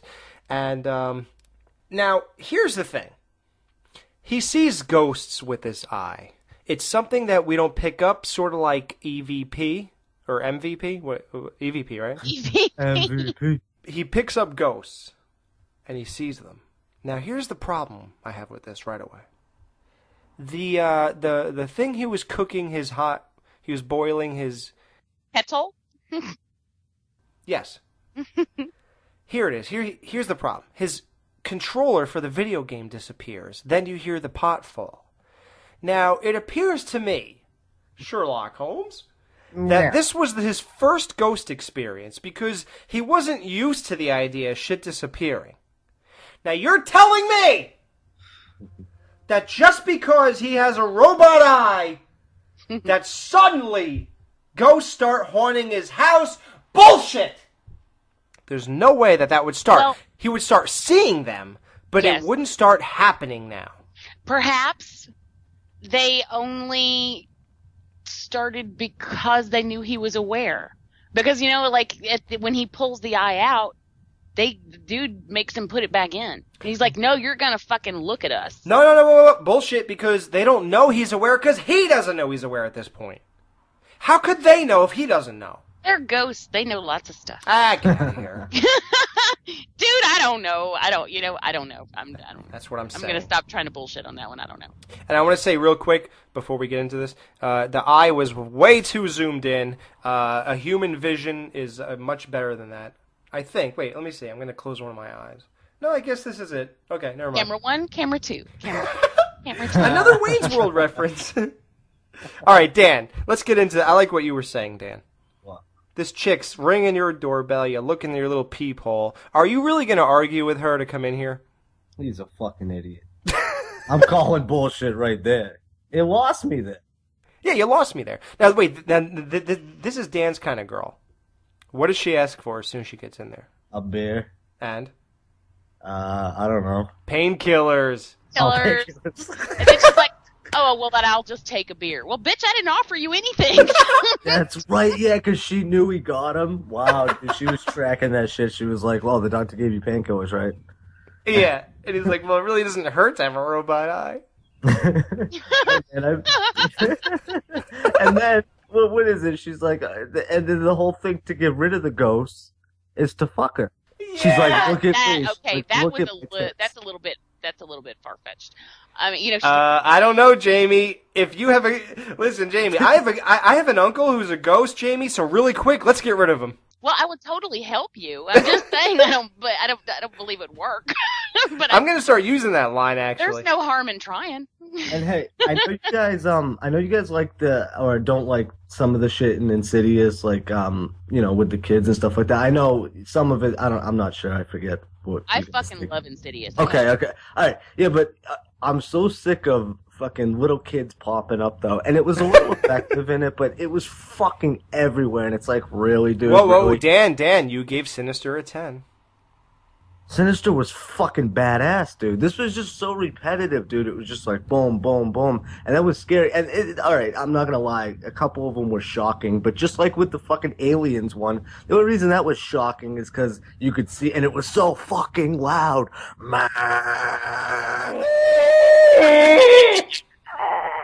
Like what? No, it's like the aliens had dial up. Yeah, man. I could believe that happened when the ship landed. I could believe it sent out a signal. But how come that loud noise happened every time they attack somebody? Got mail. There's another movie, and I'm trying to place what it was while I was watching this, but there's another alien movie where you hear the, like, in the background, and I can't think of what the hell it was, but it sounded exactly like that. Yeah? This also reminded me of Signs, because the aliens looked exactly like the aliens from Signs. Of course what aliens look like, though. And the house reminded me, because they were in the house they were in, that whole segment screamed Paranormal Activity to me. Right. I didn't get that, but okay, I see just that. Just the feel of it. I mean, not what was happening or anything, but just the, where they were and the feel of it. It just felt the same. Yeah. So, wait, we're at the first story still. I'm sorry. Oh, yeah. That aliens is so compelling, we can't get away from it. But, okay, so this chick comes in his house, and she has ghost ears instead of eyes. And she could hear ghosts. And, that's stupid. That's kind of stupid. I admit that's stupid. Ghost ears instead of eyes. But the thing is, dude, you're so serious. Like, that's exactly what it is. That's what we're dealing with here. Put them together, they're like the paranormal Helen Keller. Yeah, they're like see no evil, hear no evil. They're like fucking, what's his name? What's that comedian's name who set himself on fire? Richard Pryor? Oh, Gene Wilder. Yeah. You ever see that movie? Which one? One's blind and one is deaf. Oh, it's fucking fantastic. It's one of the classics, dude. But that's the thing. That's what this is. It's just so stupid, though. But think about it. Like, that's how you defeat him is to fuck. And that's it, dude. And that's it, because after the fact, okay, and we bring up the Terminator thing where, obviously we're into spoilers, so he rips out his eye. That was cool. Or yeah, just like, I thought he was gonna do a Terminator moment, dude, where he looks in the mirror and it's a rubber face, like Terminator. I'm glad you say rubber, because I'm gonna reference that in a later thing. Okay, anyways, yeah, this story pretty much for the most. Like you ever reference rubbers. No, you'll see. It'll come full circle. This is the one. Yeah. Okay. Anyways, Wait, Jason Lloyd, Jamie, you're more well versed than me and Dan are, or should I say, Dan and I are, on horror movie. I'm trying to get educated here on horror movies. Jason claims that there's another movie who already did exactly what this movie did. That segment did. With the eye? Yeah. Yes. What is it? What is it?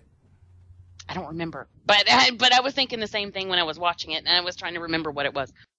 Does that kill it for you? Because I didn't even know. Is it the eye with Jessica Alba, or No, that was an actual biological eye, like a. What about body part? No, that was an arm, dude. Oh, right. Not even. Hey, that was Duke. I just had it too. I just had something. Faces in the Crowd. Is that it?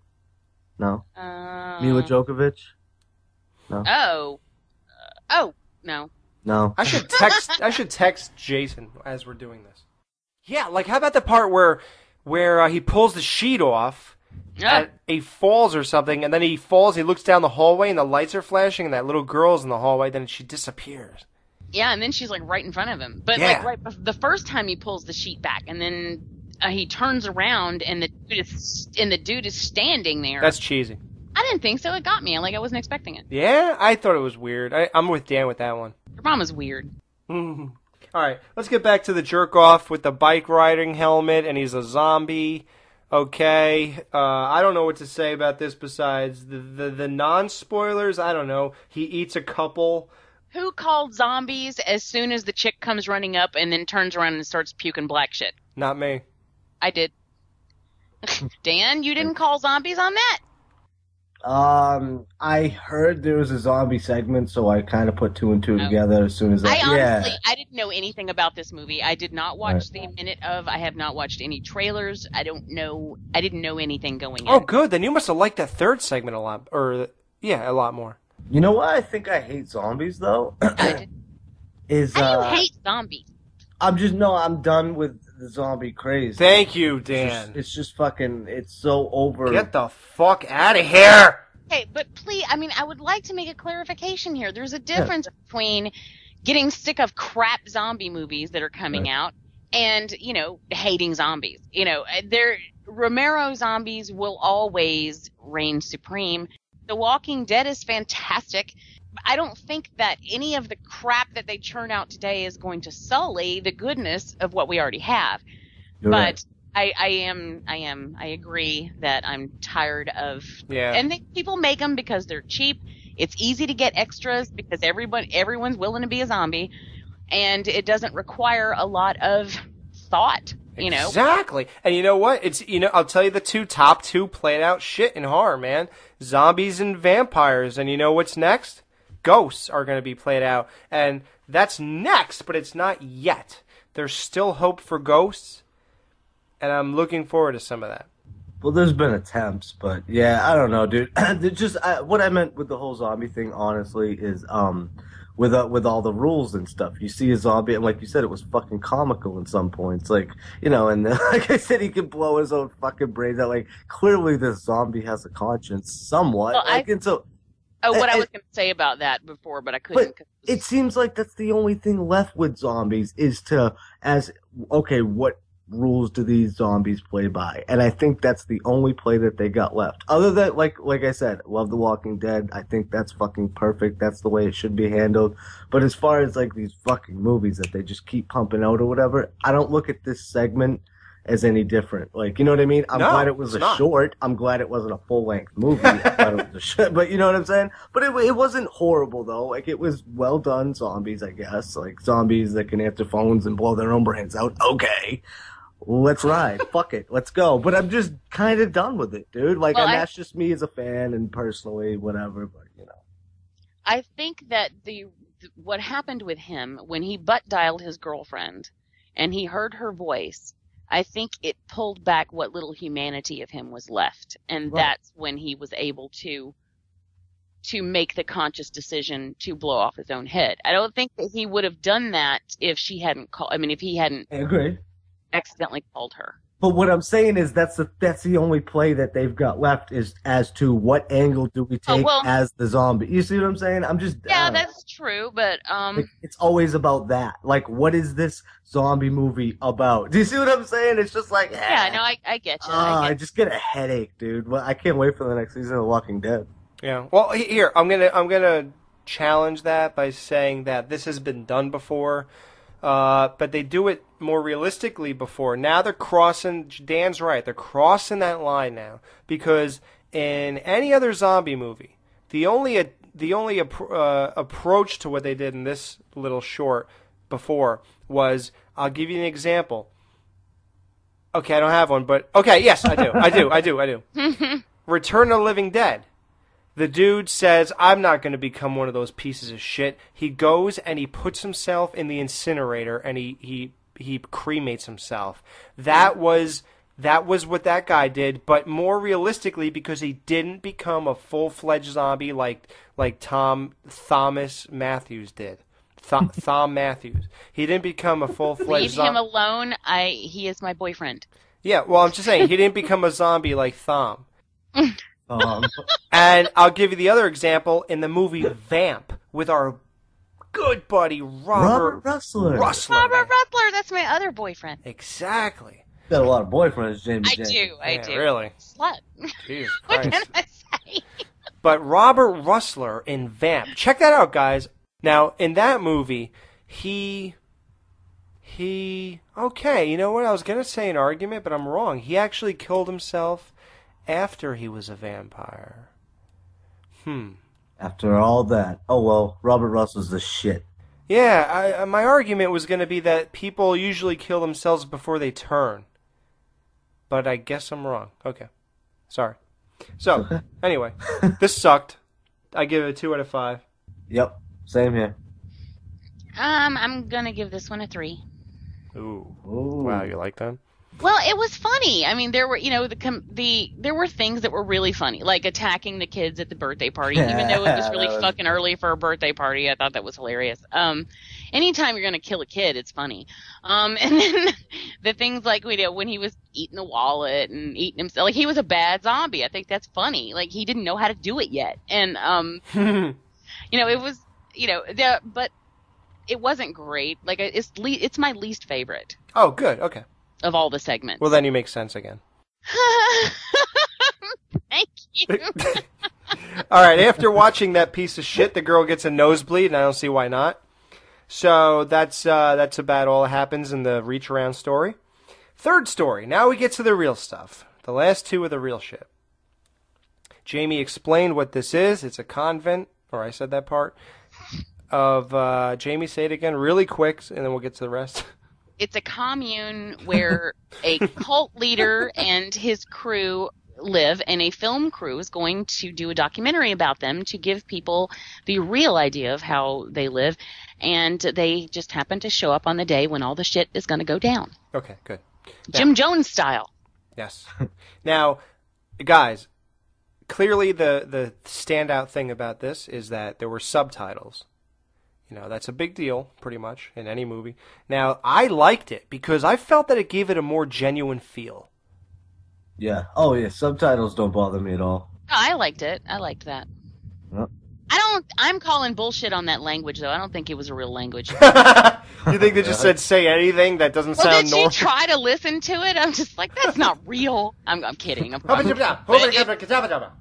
but if you're watching... watching the cult leader when he's talking, he gets all excited and he's just Right. like, it was so funny. All right, what were the implications made? He said, a lot of people are concerned of the children being here, and he goes, well, what's your point? Right, I loved that. And I think his point is, are you fucking them? Right. I'll tell you what, though. I'm going to tell you a little viewer arc I had. The first time I watched it, I felt it was clear to me that he was fucking him. And the second time, I didn't feel that at all. Why is that? Because you knew the rest of the story. Because you knew they were summoning a fucking... Okay, we'll get to that. Is that it? Is that why I didn't? So okay, the answer is he was not? Well, honestly, I don't know, because I got the feeling, of course, I've only watched it once, but I got the feeling that he was as well, because he's purifying them, you know. It's unnatural, but it's progressive. Yeah. And I'm purifying them. By the way, people out there, if any of you are young or just don't know and you don't get the Jim Jones reference, look it up, because that is some freaky shit. I mean, that's real life fucking horror right there. Not the rapper. No, not the rapper, the cult leader. Jim Jones. Yes. Remember how when we were describing American Mary and the dude hanging on the hooks, and you said it's a man called Horse? Yes. Yeah.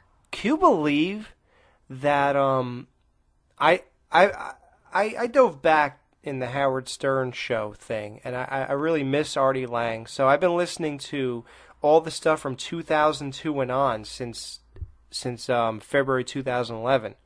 And right now I'm in August of 2004. And can you believe that as soon as we did that show, and you said that, somebody was talking about something on the Howard Stern show, and Howard goes, yeah, just like a man called Horse. And it was about people hanging themselves on hooks for pleasure. What? Isn't That's that fucking awesome. Can you imagine that? Have you ever seen A Man Called Horse, by the way? I never heard of it, and then you said that, and I happen to hear a show from 2004. That's crazy. It's crazy. I love it. It's crazy. It's crazy. It's crazy.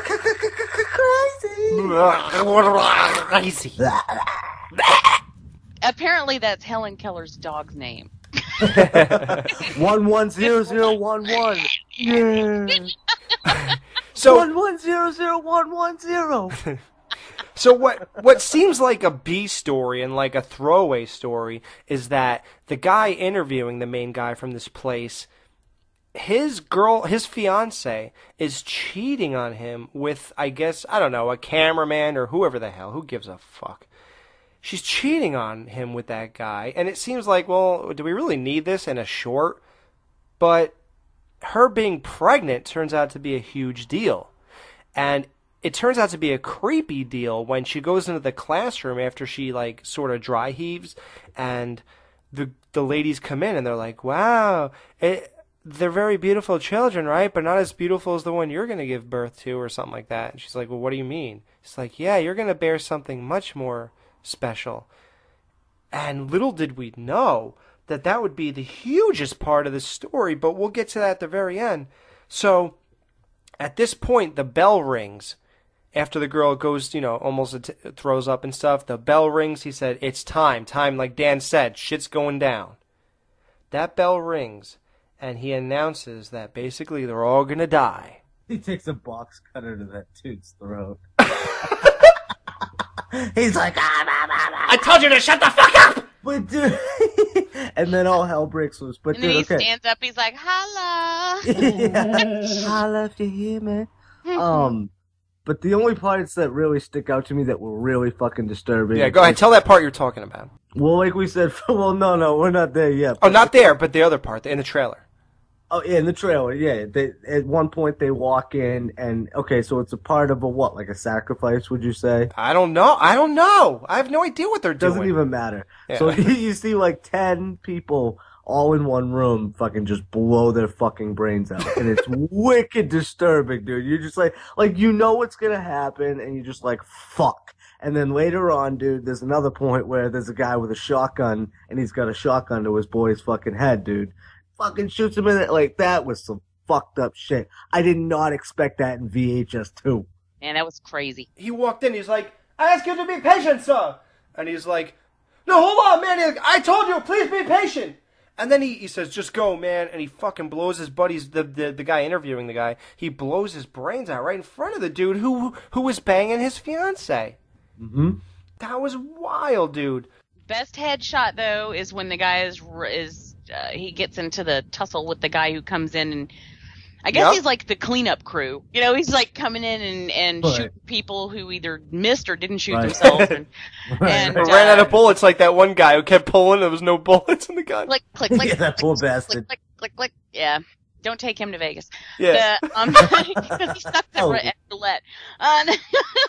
But anyway, when he blows his head off, that was pretty gnarly. When he looked back at it and there was nothing there but like a half of a head. Mm-hmm, that was really good. Classic. Yep. But here's the thing, guys. You can't help but wonder. Okay, so they know it's that day. That day is coming. That bell just didn't come out of nowhere. Clearly, it's scheduled or whatever. So here's what I was saying to myself. Why are they all going about their daily activities while this bell goes off? Like, you know that this is happening. It's going to happen, let's just say, 3 o'clock on Tuesday, June 22nd or whatever. So... Stop watering your plants. Yeah, exactly. That's what I'm saying. So why are they all just hanging out in class, drawing pictures? The guy's doing an interview with these assholes. Why wouldn't you make a bigger deal out of this? And here's what I'm going to tell you about that. That makes it 1,000 times creepier because they just stop what they're doing emotionless and just kill themselves. Like, that's what makes it creepy. You don't even know that. Segment. Yeah, you don't even realize it, but that's what sells it. There's so many fucked up things about this segment. I mean, like, so much good gore with the headshots being blown off. I love when I don't know what they were, the walking corpses. What were they? I don't know. Come on, Jamie. That's what I was going to get to. What the fuck was that? Here's where that dipped a little bit for me, man. What, everybody becomes a zombie now? Well, I don't know if it was. What I'm guessing it was like is that they were not like zombies, like, come back and eat you and stuff. But I think they were like reanimated corpses for the use of like supernaturally reanimated. Well, yeah, like when he walked into when the last guy was walking through the classroom at the end, and he like all the kids turn around and they start to grab him, and they've all got those eyes, the creepy eyes, and then like he runs out, and everyone he passes, and everybody has, first it was the kids in the classroom, then he runs in the hallway, and everybody's like that. See, I thought it was a continuity thing from segment to segment because we see that later in the reach around too. You know what I'm saying? With the dude. Oh yeah. See what I'm saying? So there's that, and then there's a zombie one before that. So I noticed that too. I was like, oh no, we got zombies. Where the fuck did that come from? Yeah, I don't know if I like that part. I don't know, dude. Yeah, I don't like it that much. I mean, whatever. What is that? It takes away the realness of that whole segment. But dude, can we get to the end? Realness? Yeah, Jamie, that stuff is real, man. You heard of the people drinking Kool-Aid and shit like that? Oh, no, that part's real, yeah, but I mean, how often do you see women split open by, goat babies who apparently with knives? Well, that's different. By the way, that one woman on the gurney that the guy finds and he uncovers her, that I fucking love the makeup in that, like in her split open belly. That was badass. Yeah, that was cool. Yeah, it was good. However, I do have one complaint about the special effects in this segment, and that is that they all look fantastic, except for when the girlfriend is about to give birth or whatever. Yeah. And her legs and after it splits her open, her legs are hanging over the side, completely fake. There are no knees in those legs. It's just pants. Really? With shoes attached. They're stuffed, and they're just hanging over the side. And I'm like, how do you get everything else so right, but you fuck up a pair of legs? I didn't even notice that. Wow. I didn't notice either. No shit. We got to do a freeze frame and put that on the Facebook. Yeah. It didn't take anything away from me. I still really liked this segment. I thought that was hilarious that they had such good effects, and then the one thing that would be the easiest thing in the world to do. Yeah, legs. Yeah. Well, okay, here's the thing. I'm going to backtrack a little on my criticism. Okay, I don't like the zombie shit in the classroom or in the hallway. However, I do like those 4 girls that were holding her arms and legs. Mm-hmm. I feel like that was cool. It kind of played creepy. No, dude, yeah, but he shoved them down and then they just laid dead. That's true. That's true, dude. You're right. That was bullshit. I was like, but their hands were left behind. Their hands were left behind on the table, like when he pushed them away. Is that true? Yeah, I thought that was pretty chill. Okay, that works then. But it reminded me that whole segment right there, and the way they looked and all that reminded me of a Japanese video game, like Fatal Frame or something like that. Right. Okay. Yeah, that's what it was, and that's the hard thing with all these first-person anything, whether it be zombies or whatever. It reminds you of the fucking video games because, I mean, let's face it, that's what video games are. So yeah, man, that's what I thought too. Yeah, you're right. All right. Well, the thing I talked about was that the guy, the thing that was given away in the goddamn 2 or 3 minutes, whatever that was posted, that I posted on Horror-Bit, and it was posted everywhere, so it ain't just me. You fucking douchebag. Yeah. VHS 2 decided to give everybody a 1-minute clip of VHS 2, and it was the goddamn guy who was being interviewed exploding, and the guy turns away in the camera, and you see the blood splatter, then he turns back, and he's not there anymore. I feel like that would have had a huge impact on me. Well, I gotta tell you, it did have a huge impact on me, and I didn't watch that, so that may be why. Can you believe that was out, Jamie? No, I really don't know. If you're going to, well, I guess if you're going to pick a segment that you want to draw people in with, that would be a good one. However, I would never give away something like that. Because from the beginning of the segment, if you've seen that clip, from the beginning of the segment, you're just waiting for that dude to blow up. Right. Like, okay, well, when's he going to blow up? Well, when's he going to blow? Well, when's he going to blow? And I hate that. I hate it when I know something's going to happen, and then I start looking for it, you know? Automatically, once you see the same surroundings, you're like, okay, this is that scene. How's that going to play out? It's the worst, dude. I was talking to Alex about this, about the Superman things. It's kind of flat as far as like emotional moments goes in this movie, but the few that were really good, it was in every single trailer. So like you got all of that in the trailer. So all those speeches and shit, it was just like, okay, like, that was the line. Yeah. So dude, what does that tell you? It tells you stop watching trailers. Well, it tells you that they'll do anything to get you to watch the movie. They'll give you the fucking best parts just so you think the rest must be great too. Ruined it though. Yeah, I mean, as much as I love Man of Steel, dude, it could have been fucking so much better. No trailer. If those moments actually fucking meant something. Nice. Good though. Exactly, dude. So, okay, so if in case you lost track, but if you saw this, you didn't. The guy who was banging the girl who was pregnant, who was in part of the interview team, we just said the 4 girls are holding her arms and legs. She gives birth to a gigantic poop monster.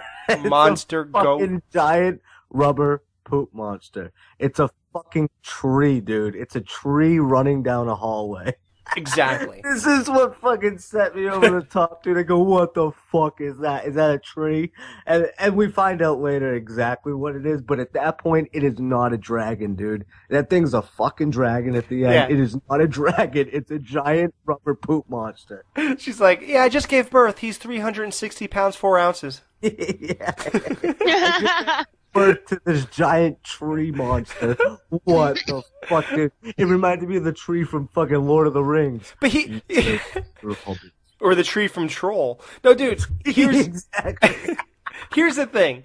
You have to suspend disbelief. Number one, a thing that's bigger than the bitch giving birth to it is coming out of her stomach. So right there you say, okay, this is clearly supernatural. We're not going to apply the same logic. Yeah. We're not applying logic. We know that this is not going to be a baby who just grew up real quick.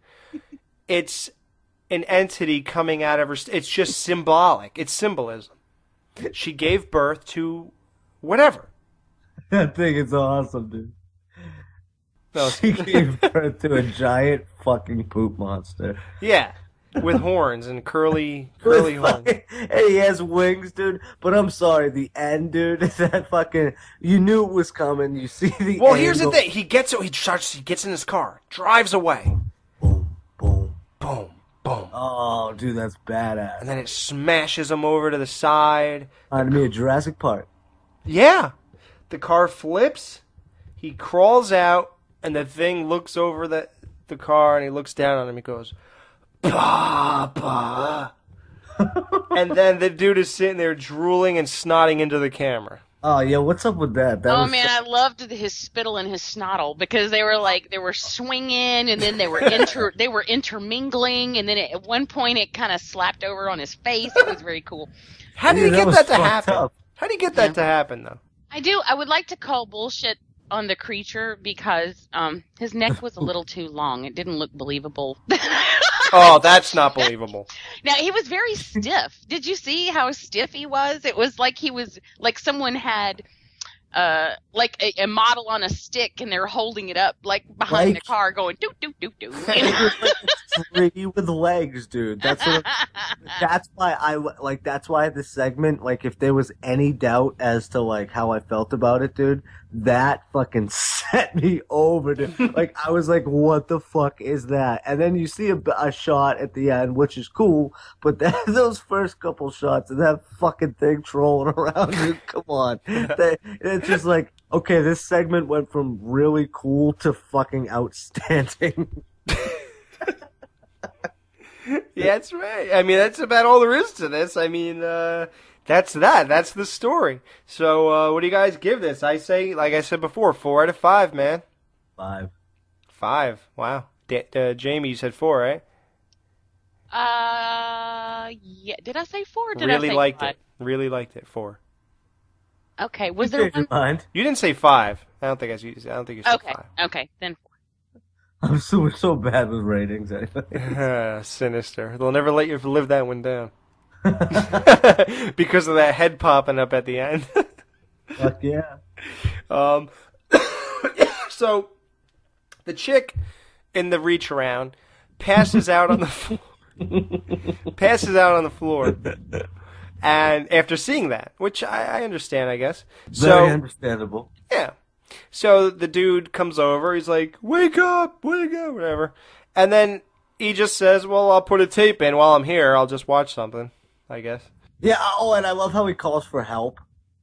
Like, there's somebody in the house the whole fucking time. Like, help. Like, who the fuck is, what are you, like, if there was somebody else in the house, would you be a little bit fucking more concerned? Or at least aware, dummy? Yeah, if you knew that jawless asshole was in there, I think you'd have a little more concern about it. Fucking jaw. And I'm surprised, too, and I do like that little thing that they keep in the reach around from beginning to end where, they keep kind of playing that. Like, and if they just played it the whole time, like, they would have, you know what I'm saying? They would have realized that, oh shit, that's us. Oh wait, that's this kid. He's in the closet where his fucking brains are blown the fuck out. Like, no, his brains are still in. Oh, no, I'm sorry. They're in whatever, the bottom of his fucking face. His jaw's the fuck out. Fucking jawless bastard. But, if they just watch that. Hey, jawless, chew on this, motherfucker! He looked like Dr. Tongue from Day of the Dead. Good. The very first zombie that you see. I love when people only have a tongue. Blah, blah. Me too. Well, other body parts are useful, but I am fond of the tongue. Yeah, definitely, absolutely. So we get to story number 4. Now, is there one more story in VHS? Is there 5? And yes. This one? Okay. So what they decided to do was, let's look at that now. The progression. They said, let's put more thought into each one and make them stronger. And I think it worked. Story 4 is the aliens, space aliens. Let's clarify. Not illegal aliens. They started off with putting... Thanks for that clarification, Alex. You're welcome. They start off by putting a camera on a dog, a little doggy. He's running around, yeah. They say, oh, so that sets it up. Doesn't that kind of look like your dog, Dan? Don't even start with me, Jamie Jenkins. No, I'm asking. Same size, but yeah. Your dog is like that, Dan? I thought it was like a bigger dog. Nah, same size, man. A little bit bigger, yeah. What was it, a Yorkshire Terrier? No. Lap your asshole. It's a what? It's a Lhasa Apso. It's a dash hound. That's why I fucking yeah. That's why you don't like it. Yep. Oh, okay. Well, see, now you know why I feel the way I do about that cat scene in Stitches. You know what? That's a very good point, Jamie. Very good point. Get out of here. Stitches. My cat died right in front of me. And, What? Yeah. Damn, this show's fucked up. So anyway, wasn't that funny when the kid said she's gonna shit out her vag? Yeah, I was like, did I hear that right? Did he just? But there was something that the sister said to the kid that was the fucking first coffee spit in fucking Skeleton Crew history, dude. I just fucking got coffee everywhere, dude. I'm sorry, dude. It's fucking all over me, dude. Dan, you have to learn to control your spray. Oh my god, dude. I thought it was a good time to take a sip. What the fuck? Jamie, what were you saying about the vag? There was something that the sister said at one point, like she called the brother something, and I don't remember what it was, but it was funny. It was a jerking off reference, wasn't it? Yeah, he says like he's gonna stretch his meat out or something. And I want to say that too. Like I said, it would have been a 5 unless for the dog incident. But I really did like this. Other than that, that's what killed it. But it was dude. This one was fucking awesome, dude. But I do want to call not bullshit, but I've seen it so many fucking times where the loud music, it's like, like we talked about, it's just so fucking overwhelming, and it is scary. All right, but Dan, in the moment though, what were you thinking? Like wait, how many times did you see this? Once. Oh, really? So the first time you really noticed that? Because when I first saw this, it was just part of the movie, and I just went with it. And the second time, when that loud noise happened, I was like, "Oh wow, look! They when the kids walk in while they're having sex, and they go in, yeah, that loud noise happens." I'm like, "Wow, doesn't anybody care about that? Like, why is everybody kind of glossing over that?" And that's the only time I started really focusing on that noise. And then only the second time did it really like stick out, like sort of if somebody was like a laugh track and a sitcom and stuff.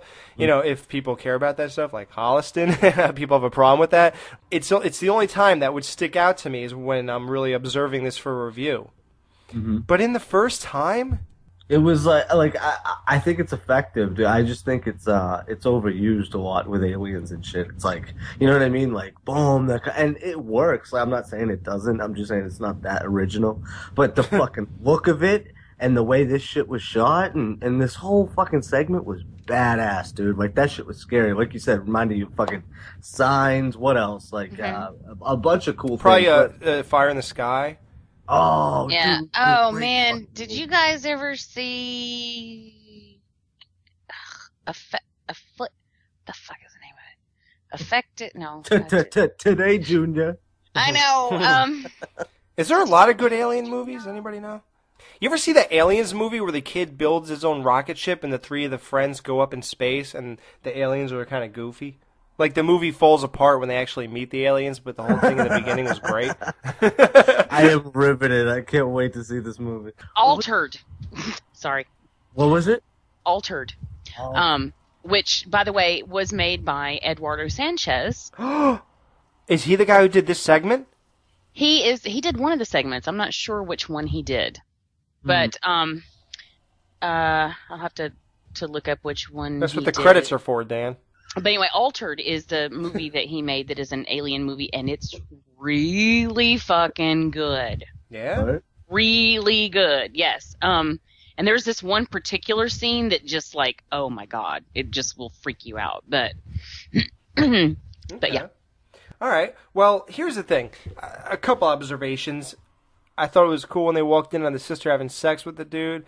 And here's the one part I had problem with, the kid jerking off scene. Why? Okay, clearly that's to set up our next POV for the rest of the movie, pretty much. But Why the need to strap the camera back on the dog to catch the kid jerking off? Clearly, you saw him from where you were. There's a thing called zoom. And number 2, there's a thing called socks. And there's a thing called tiptoeing into a room. Clearly, the room is opened. You could have just walked right in and videotaped. And there's no need to go be so intricate and put a dog with a camera on him. Dude, I thought the same thing. I didn't even think of that. I just figured maybe... Second watch, Jamie. Second watch. No, I don't know. I didn't think that didn't bother me. But I'm wondering how in the hell he's watching porn and jerking off with his friends sleeping right there and nobody noticed. That's what I'm saying, dude. And we could hear the porn in the other room. Like, right? You know, when they were setting up the camera, you could hear the porn. So how are those boys not hearing the porn? Yeah. What is the deal? But then you're followed by classicness. The aliens grab the kids, man, and they're immediately in the sleeping bags. Holy shit. Is that what that was, dude? Yeah, man, they're dragging him through the I was going to say, what the fuck? That was badass. That was pretty cool. And the reason... You know why we like that, Jamie? Because we're used to those alien movies where people are in like these weird tubes type of things where it seems like they're in the human body or something, you know? Like aliens always have shit like that in their spaceships. And Sleeping Bag, that whole point of view is sort of like that. And it really brings the alien vibe in. 2 birds with 1 stone in a way. Interesting. Yeah. Interesting. It really works, and it's a really great way to combine them right away. Like the whole time, while I'm watching this, do you guys think, do they choose the segments for VHS in order of how great they are? Do you think that this was like supposed to be the triumphant ending? Yes. I'd say if I were to do an anthology movie like this... This would have been last? Save the best for last. Absolutely. Yeah. We cannot have a triumphant video if Eddie Van Halen doesn't play guitar. What was the last one of the other VHS? Oh, that was the Haunted House one, right? Yeah, which I also thought was the best one of that one. Right, and there was one more that was like the second best. What was the other one? The first one. That was a good start. Mm-hmm. Yeah, okay. Yeah, so, you know, I love aliens. I love ghosts. I love Bigfoot. I love all that stuff. Unfortunately, we can't get a good Bigfoot movie for some reason. I don't know why. We got a rubber poop monster video. Yeah. Listen, I've been playing the Powerball. If I win, you guys will see a lot of great shit. Don't worry. We're gonna fucking hunt Bigfoot down? No, I'm gonna hire you, and I'm gonna get you out of Boston, and we're gonna make some movies, motherfucker. What about me? You can consult. I'll never leave Boston, dude. Okay, we'll make him in Boston. We'll bump into Adam Green. We'll do the whole shebang. All right. I like I'll it. solid. So they hide in a barn. The loud noises every time the aliens attack, blah, blah, blah. So the kid was sucked into what seems like outer space. And the poor little doggy. Oh, fuck you. Yeah, exactly. Yeah, you I mean, that was so bad. It was really so horrible. It was really and bad. they show us breathing all fucking... I hate that. He was a good actor, though.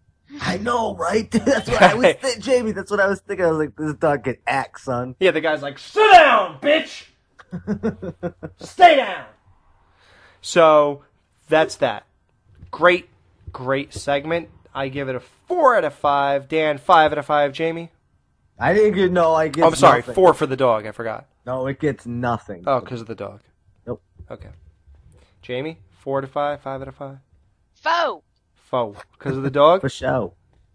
No, just in general. I mean, I didn't like that part. It made me sad, but it didn't detract from the segment. How many skeleton bones do you It's give not it? real, so. How many pumpkins do you give it? How many rabbit ears do you give it? All right. Okay. Let's go down the same old rabbit hole. The kid is, you see the video of the kid blowing his jaw off. And that's real shit, man. You guys ever go on the internet in 1997 when it was new and there was a site called Rotten.com? Oh, You've yeah. got mail. Yeah, I know Rotten. Yeah. Remember how they used to show people with failed suicide attempts? Oh. That's crazy. Because people used to put the gun under their chin Yeah, and then they'd fuck it up like he did. Yeah. Dude, have you guys ever seen the Bud Dwyer video? What is it? Oh, the guy, he was like a politician? Yeah. Oh, yeah, dude, of course. YouTube, dude. That's so fucked It's on up. YouTube? It's on YouTube, dude, in its entirety. Dude, I just saw that like 2 months ago, dude. That shit fucked me up, dude. I didn't know, but like that to me, that was so much more blood than I've seen in any fucking movie, dude. That shit was ruthless. What an asshole. He cared that much about politics. Fucking Yeah. get over it, asshole. Oh, no, he was he was like being persecuted for a bunch of different shit. Oh, was he? What was his problem? We should look that up. I don't know, whatever. He blew his fucking brains out though. That shit was fucked up. It's on YouTube. It's on YouTube. So the jawless asswipe is in a closet. The guy goes in, and what does he do? He kills the Would guy. you call him a jawless asshole? Pretty much.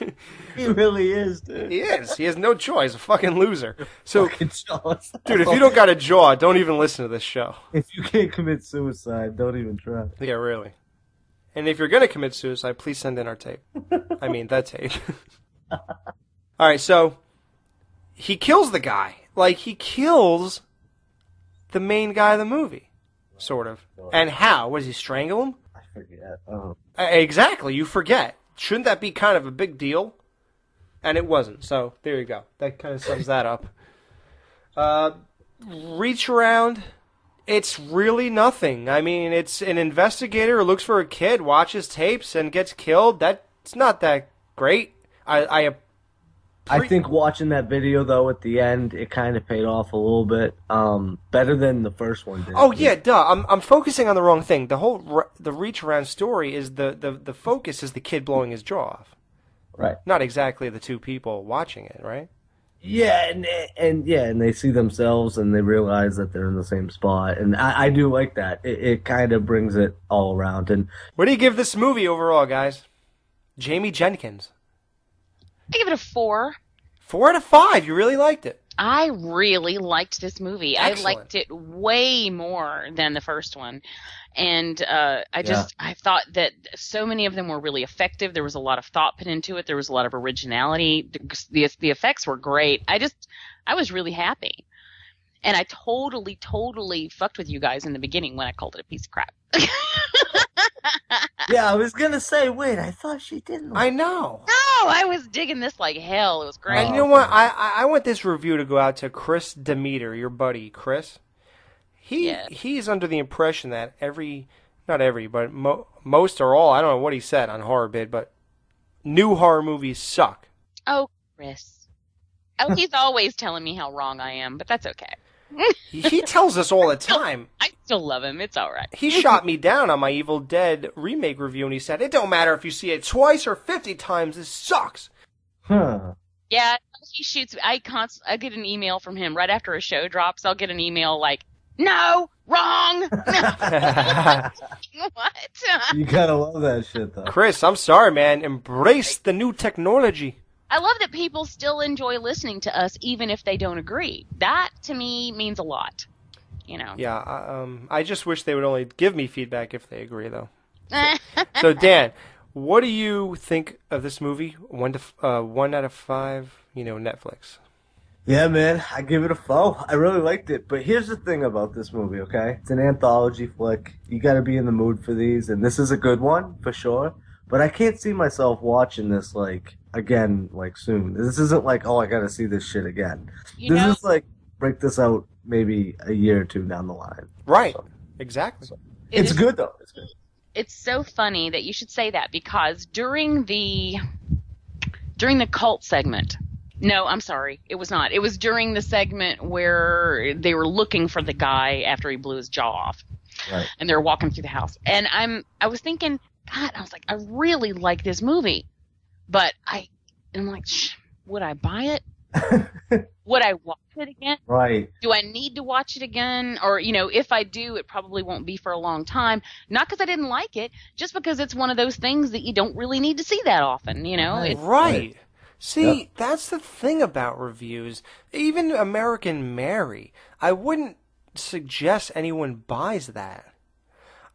It was a great time when I watched it. So was a lot of movies that we review, but to purchase in anticipation of watching what? What is the anticipation that goes into buying a movie? Are you going to watch it every year? Is that what we're saying when we say buy it? Or, I don't know, man. To me, VHS 2, I was good with just watching it the one time, and the review, I kind of forced myself to do it again just to really do a good review. Right. And I think, just like Dan said, I could go a year or two, and I'm okay with it. I think I'll remember enough. And I'm going to offer a little maybe possible reason for why I think maybe this is. If you look at, like, all right, we look at these movies like, okay, it's gimmicky, right, in a lot of ways. The segments vary from one to the other or whatever, but I think those gimmicks are fresh. And it's cool to see. Like, you know what I mean? Like, oh, that's cool. Like, I like that angle they took or whatever. So I think, like, it's one of those where, yeah, you come back to it and you're like, oh, yeah, that's a cool idea. Maybe it is, maybe it isn't. You get to look at it again, but in no way you're like, that is some mind-bending shit. I gotta watch that again. I'm buying this on Blu-ray. Yeah. It's just not that movie. Yeah, I really like it, and you know what? They did that special little thing where they sold VHS on VHS. I like that. And I contemplated, would I buy this? I really liked it. I give it a 4. Would I buy it on VHS? I don't know. I don't think so. Oh, I would buy it on VHS for the novelty of it. Yeah? Yeah. Yeah, well, because how often do you get to buy a VHS these days? But is it going to be in widescreen though? I wouldn't watch it a lot. Yeah. Yeah, it's weird. We like it, but we just wouldn't watch it. So Did they ever do that with The Ring? Did they ever put The Ring on VHS? When The Ring came out, you could still buy VHS. Oh. I guess all we're saying is if you're willing, if time is precious to you and 2 hours means a lot to you, we recommend that you would spend it watching this. But is $20 a lot to you? Then no, don't buy it. That's it.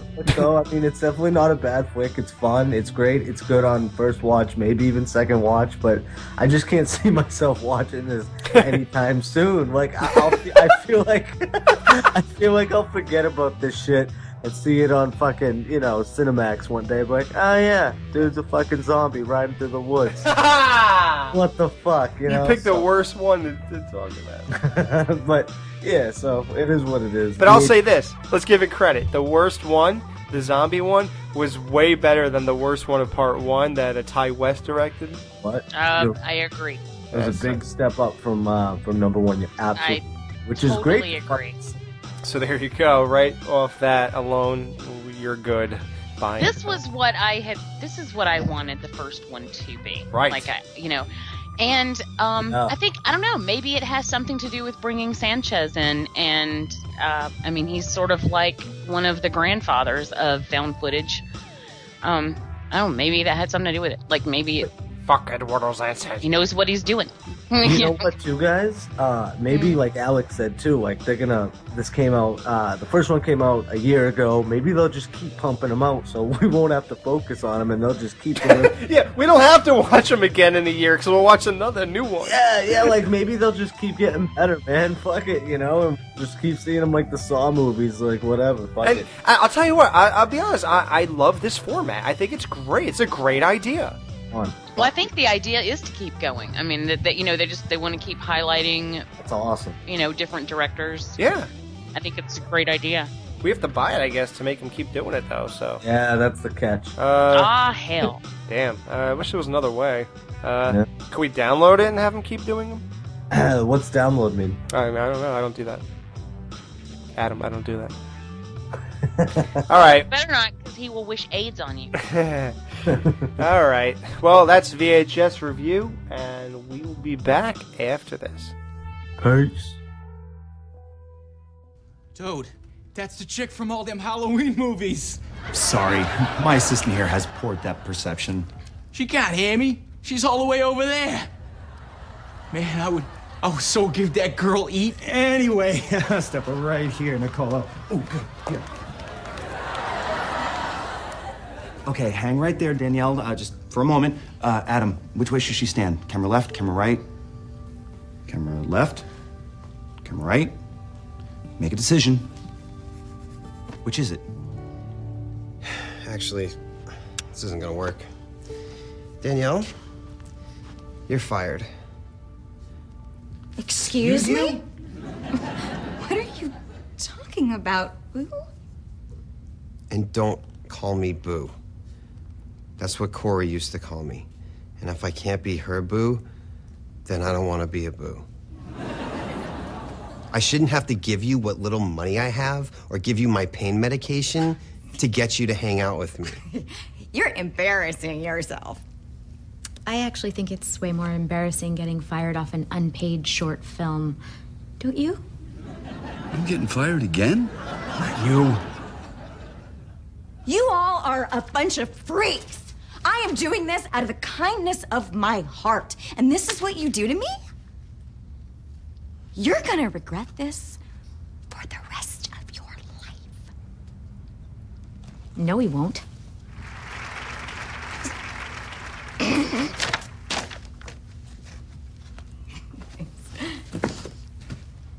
Boo.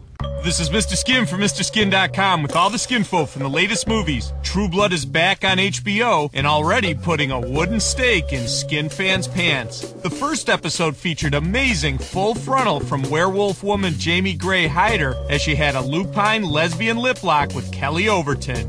You'll be howling at the poon. This is the Mr. Skin Minute. Nude on the Stars Network, the retro Miami gangster drama Magic City returned for Season 2 with nudecomer Meredith Ostrom as a hooker bearing boobs and bush on a mobster's desk. Forget Miami Vice, this is a Miami Slice.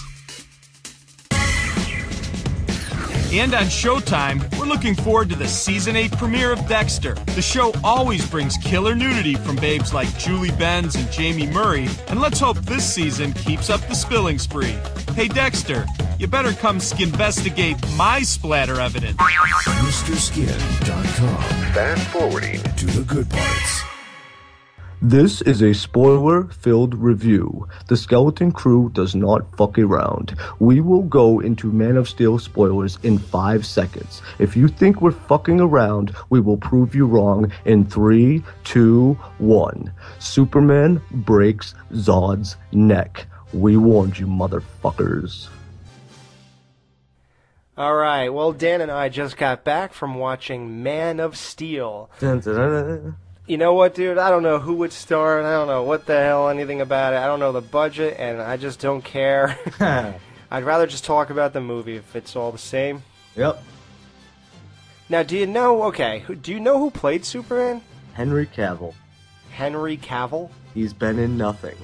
Okay, perfect. No, he's been in one movie, and I heard he's great in that movie. Okay. Now, do you think people were disappointed that the dude from Smallville didn't end up playing him? I would have liked to see that, dude. I love Smallville. Yeah? Smallville's the shit. So you would have been cool if he was, Absolutely. Great Superman. It wouldn't have worked, though. It wouldn't have tied into the cheesiness of that show. With those low-grade, special effects and just the rules that were set up in that universe. It wouldn't have worked in a fucking Superman movie that we needed. Yeah. You know? Well, here's the thing. I saw it, and I thought this movie was so incredible. I'm leaning towards like 90% buying it. Buying it with not thinking it's perfect. So before we even get to that, okay, so let's just compare it to the old Supermans first. Now, yeah, let's start there. We made fun of those movies because nothing happens for most of those movies, the original Superman movies, and I went and I watched Superman Part 1 on Blu-ray, because I have it, because I told you I bought that 3-pack, it comes with 1, 2, and the new one with Brandon Routh. Did you end up watching Superman Returns? No, I did not still. I just couldn't do it yet. Okay, I'm going to reference it later, but okay. Alright, so I couldn't even really watch it, dude. Do you realize that Superman is not, what's that dude's name? Oh. Christopher Reeves? Superman is not Christopher Reeves for the first 50 minutes? No, that's what I'm saying, dude. That movie's so fucking boring. It sucks, dude.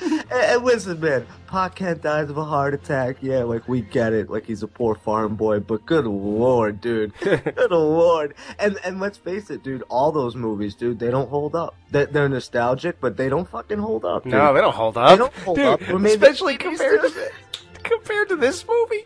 Come on. I like part 2 out of the first 2 though. But when General Zod and his fucking bodyguard there. And I love how they made complete reimaginings or reference to the 3 people.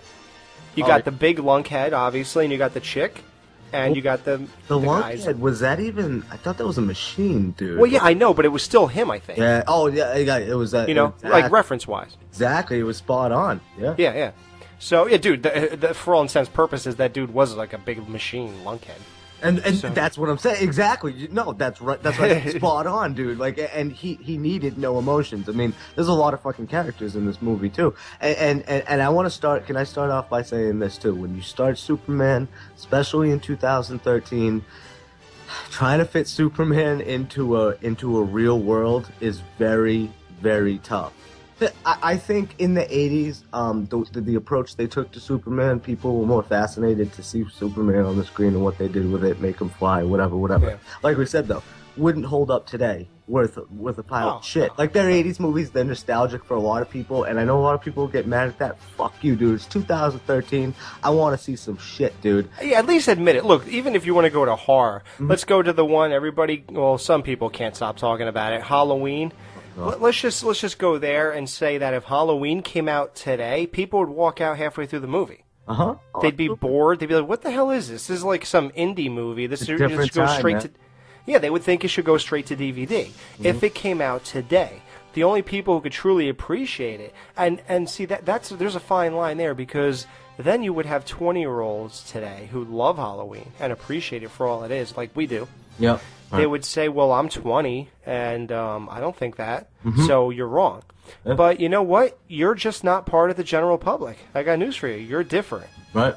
The general public would think Halloween sucks. Yep, absolutely. Sorry.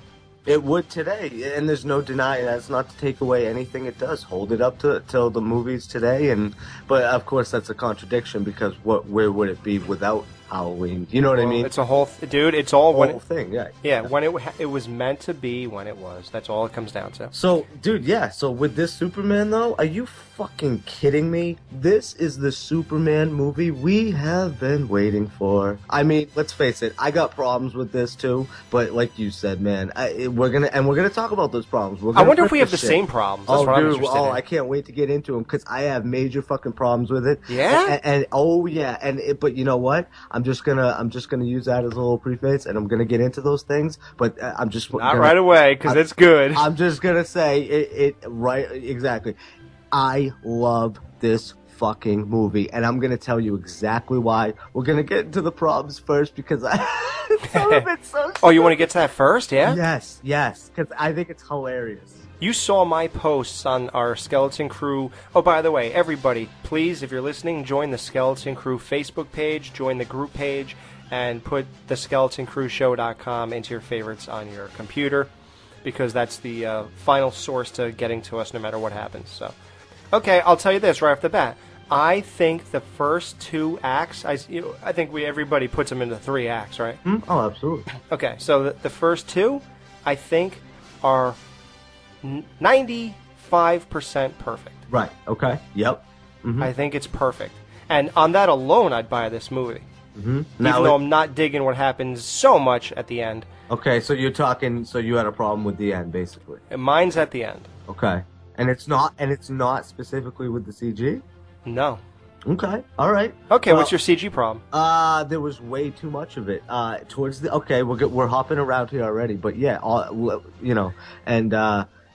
we'll get right into it. Yeah, there was the third act consisted of basically 3 fights, right? There was 3 major fights. The first one was with the army involved. With the army involved in the chick in the town, which was spectacular. That was some of the best fucking CG I've ever seen, dude. To see Superman in action like that was some of the coolest shit ever. Yeah, okay. I'm still with that one. Go ahead. On board. The second one now. All of a sudden, it gets a little long because he's out on the other side of the fucking earth fighting a big robot tentacle for about 8 minutes, dude. It's so unnecessary, and there's a lot in this movie that they fucking crammed in, and that's one of my biggest problems with this movie overall. The tentacle part? The tentacle part. Why the fuck do you... And I get it. I understand why he has to do that. And I understand that, okay, so you set up the CG, you do it with the henchmen, you establish the CG, okay. And then you gotta face the problem. What's the problem? Zod sets up this... what is it? It's basically they stole it from the Matrix. That's all I kept thinking. Was the fucking babies. It was a baby reproduction. I hated that plot line, and that's one of my other... Yeah, I didn't like that plot with the skull that evaporated into his body. It's Superman. People will love it because it's Superman. You don't need... This was 2.5 hours, dude. I know. I loved this movie, but there was a lot to take in. I think further viewing and digesting it as a whole, maybe it'll sit better with me over time, realize it. But in a movie, in a 2.5 hour long movie, it was a lot to take in, bro. Dude, want me to be totally honest with you? Yes. I'm not sure if it was because I saw it in 3D. Did you? I had a fucking headache when I was done. Me too, dude. Oh, dude. You did too? Yeah. Dude, I swear on my life, this is not for jokes. I had to take some Advil when I was finished. Did you drink before you went in? Nope, I didn't do anything because I left right after work. I drove from work right to the duty. I'm such an idiot. Check this out. I left work at 3:30. Yep. Drove to the theater, which is 5 minutes from my house, right away. Yes. To get the seat I want. Yes. There were 3 other people in the theater. I know, dude. It's the same here, dude. No, there were 4. There were 2 couples. Oh, 4? Oh, yeah, you're right. One guy had his girlfriend with him. I'm sorry. Yeah, there were 4 people. I did all that for nothing. I should have went home and got some free, snuck some soda in my jacket, and so I can get something to drink at least. I think it had to do with and let's just say though too, can we mention, since you mentioned the 3D, that was some of the best fucking 3D I've ever seen, dude. That was Are you serious? I loved the way they did the 3D in this movie. I don't like the whole 3D experience overall, but for what it was, but yes. 3D and headaches go hand in hand, because I remember in Final Destination 5, same fucking thing happened. I got a headache like a motherfucker. I'm going to tell you this. I don't know if it's me, man, and I eventually sat there and I said, now wait a minute. I'm going to talk about this movie, and I'm going to mention that there is nothing that's 3D in this movie, and I have done this a couple times. Is it just me? So I start staring at the screen, like really trying to focus. Is this guy in front of this one? Is this thing in front of that? Honestly, dude, I don't know if it's just me or what. 3D doesn't register to my brain. You know what it is, dude? It's not all 3D. There's certain shots within the movie, because it was the same thing, dude. It was fucking with me, so I took the glasses off. Some are shot regularly, and some of the fucking really popping shots are in 3D. And those are the ones that really worked for me. The real action. What worked? I don't even remember anything that's 3D. The only thing I remember, dude, was him flying down the building at somebody. That's all I remember, and that lasted 5 seconds.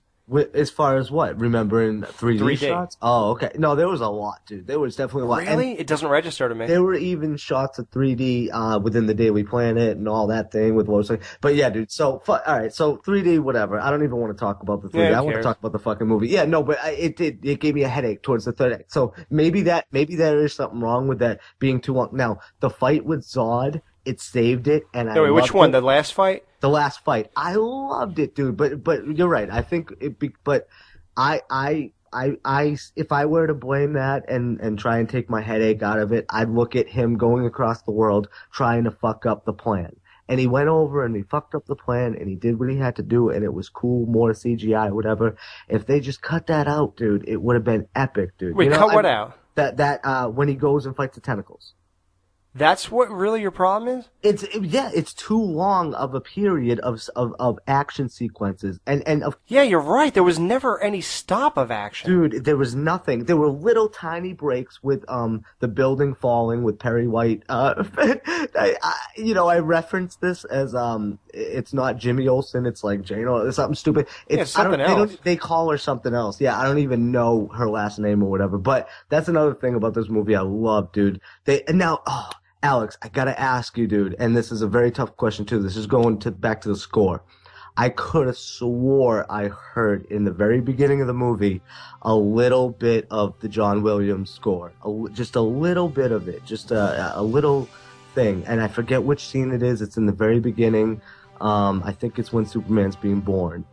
So if anybody's listening and you know what I'm talking about, I could have swore though it was very faint, but it was the same notes, the Superman theme, and so if you know what I'm talking about, I could have swore. So tell me if you know what I'm talking about. You know what I'm saying? But anyways, yeah. So going back to that's what gave me a headache though. I thought it was not gave me a headache. That's what I thought. It was just too much CGI back to back to back. Fucking blah blah blah blah blah blah blah. Like, and if they took it's like, is it really necessary? And it was great CGI. It was some of the coolest shit I've ever seen. That's the problem with this movie. The first thing I thought of, dude, is I would love to like kind of pause it, maybe like an hour and a half in, and maybe come back to it and just kind of digest it a little more so you can kind of focus it. But it's so much to take in, bro, from start to finish, with the whole Lois Lane thing and setting up the parents and with Clark.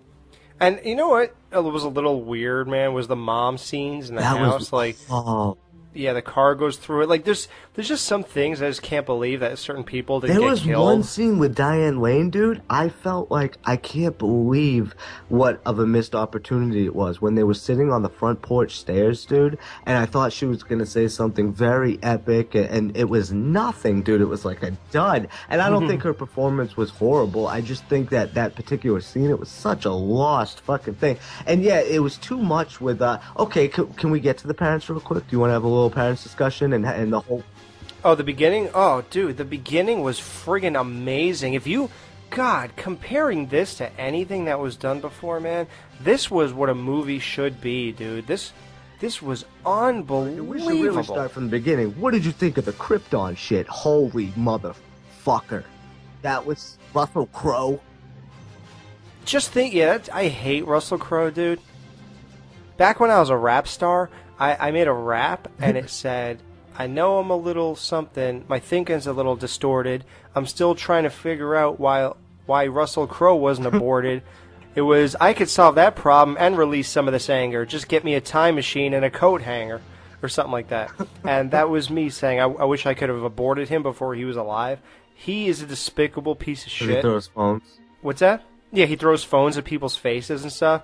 And when you have a privileged life like that, and Halle Berry, and Jason even said, Wait, what did Russell Crowe really do though? He threw a phone. Okay, he was drunk, dude.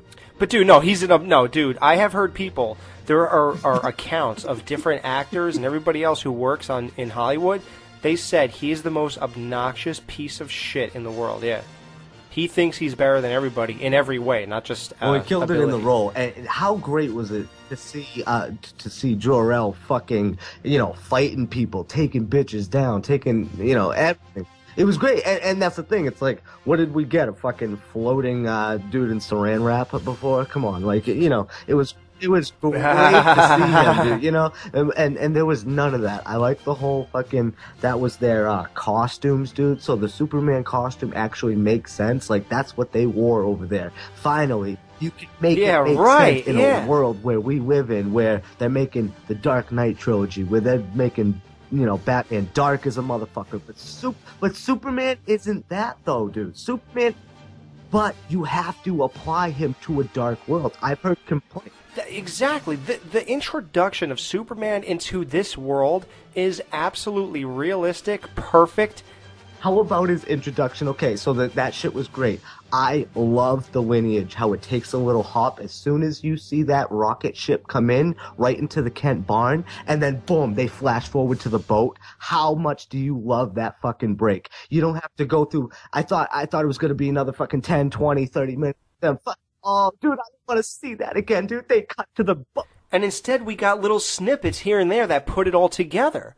And then it was like, wow, I didn't have to sit through any of this shit. This is really cool. hopping back and forth between where he is now, going right into Superman, and then flashing back into why he is that person is fucking it was some of the best storytelling I've ever heard. Some people didn't even like that shit, but you know what, dude? Superman is a very subjective film in the sense where it's going to be directly related to what you think it's going to be. So there's no way they can do this right and please everybody. I think it comes down to storytelling. They have to still tell the fucking Superman story. So start fucking from the beginning and tell it how the way you want to tell it, but you got to hit all those notes, and they fucking nailed it.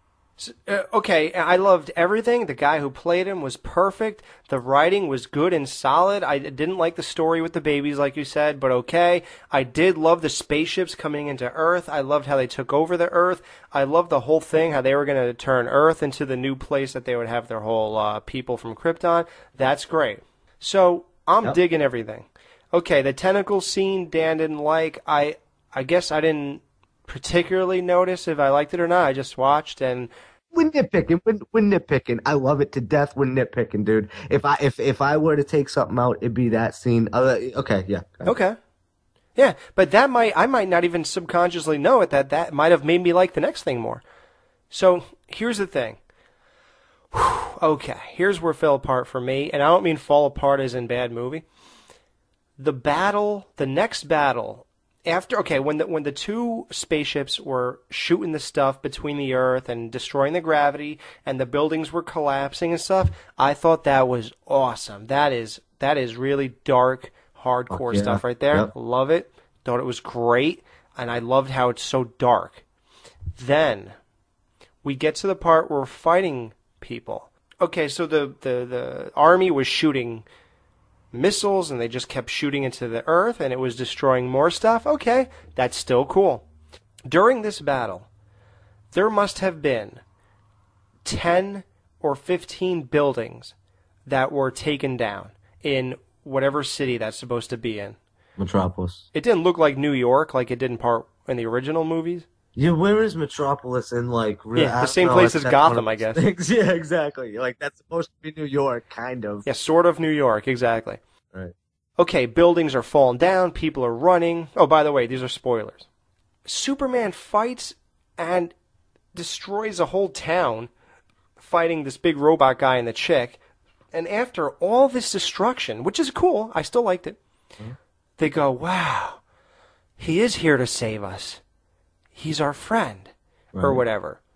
Meanwhile, a whole town got destroyed because of Superman, and instead of saying, man, this guy came here and caused all these problems, they're just like, oh, well, that's cool, he's here to save us. And everybody glosses over the fact that people have died and a town's destroyed. Now, we're getting to the second part, where half of Gotham, or Metropolis, is destroyed. It's the perspectives that really open up big gaping holes for me. And it's like the whole the world as they know it seems hundreds of buildings are destroyed, everything's messed up, and it's all because of Superman and his war with these people that they brought onto this world.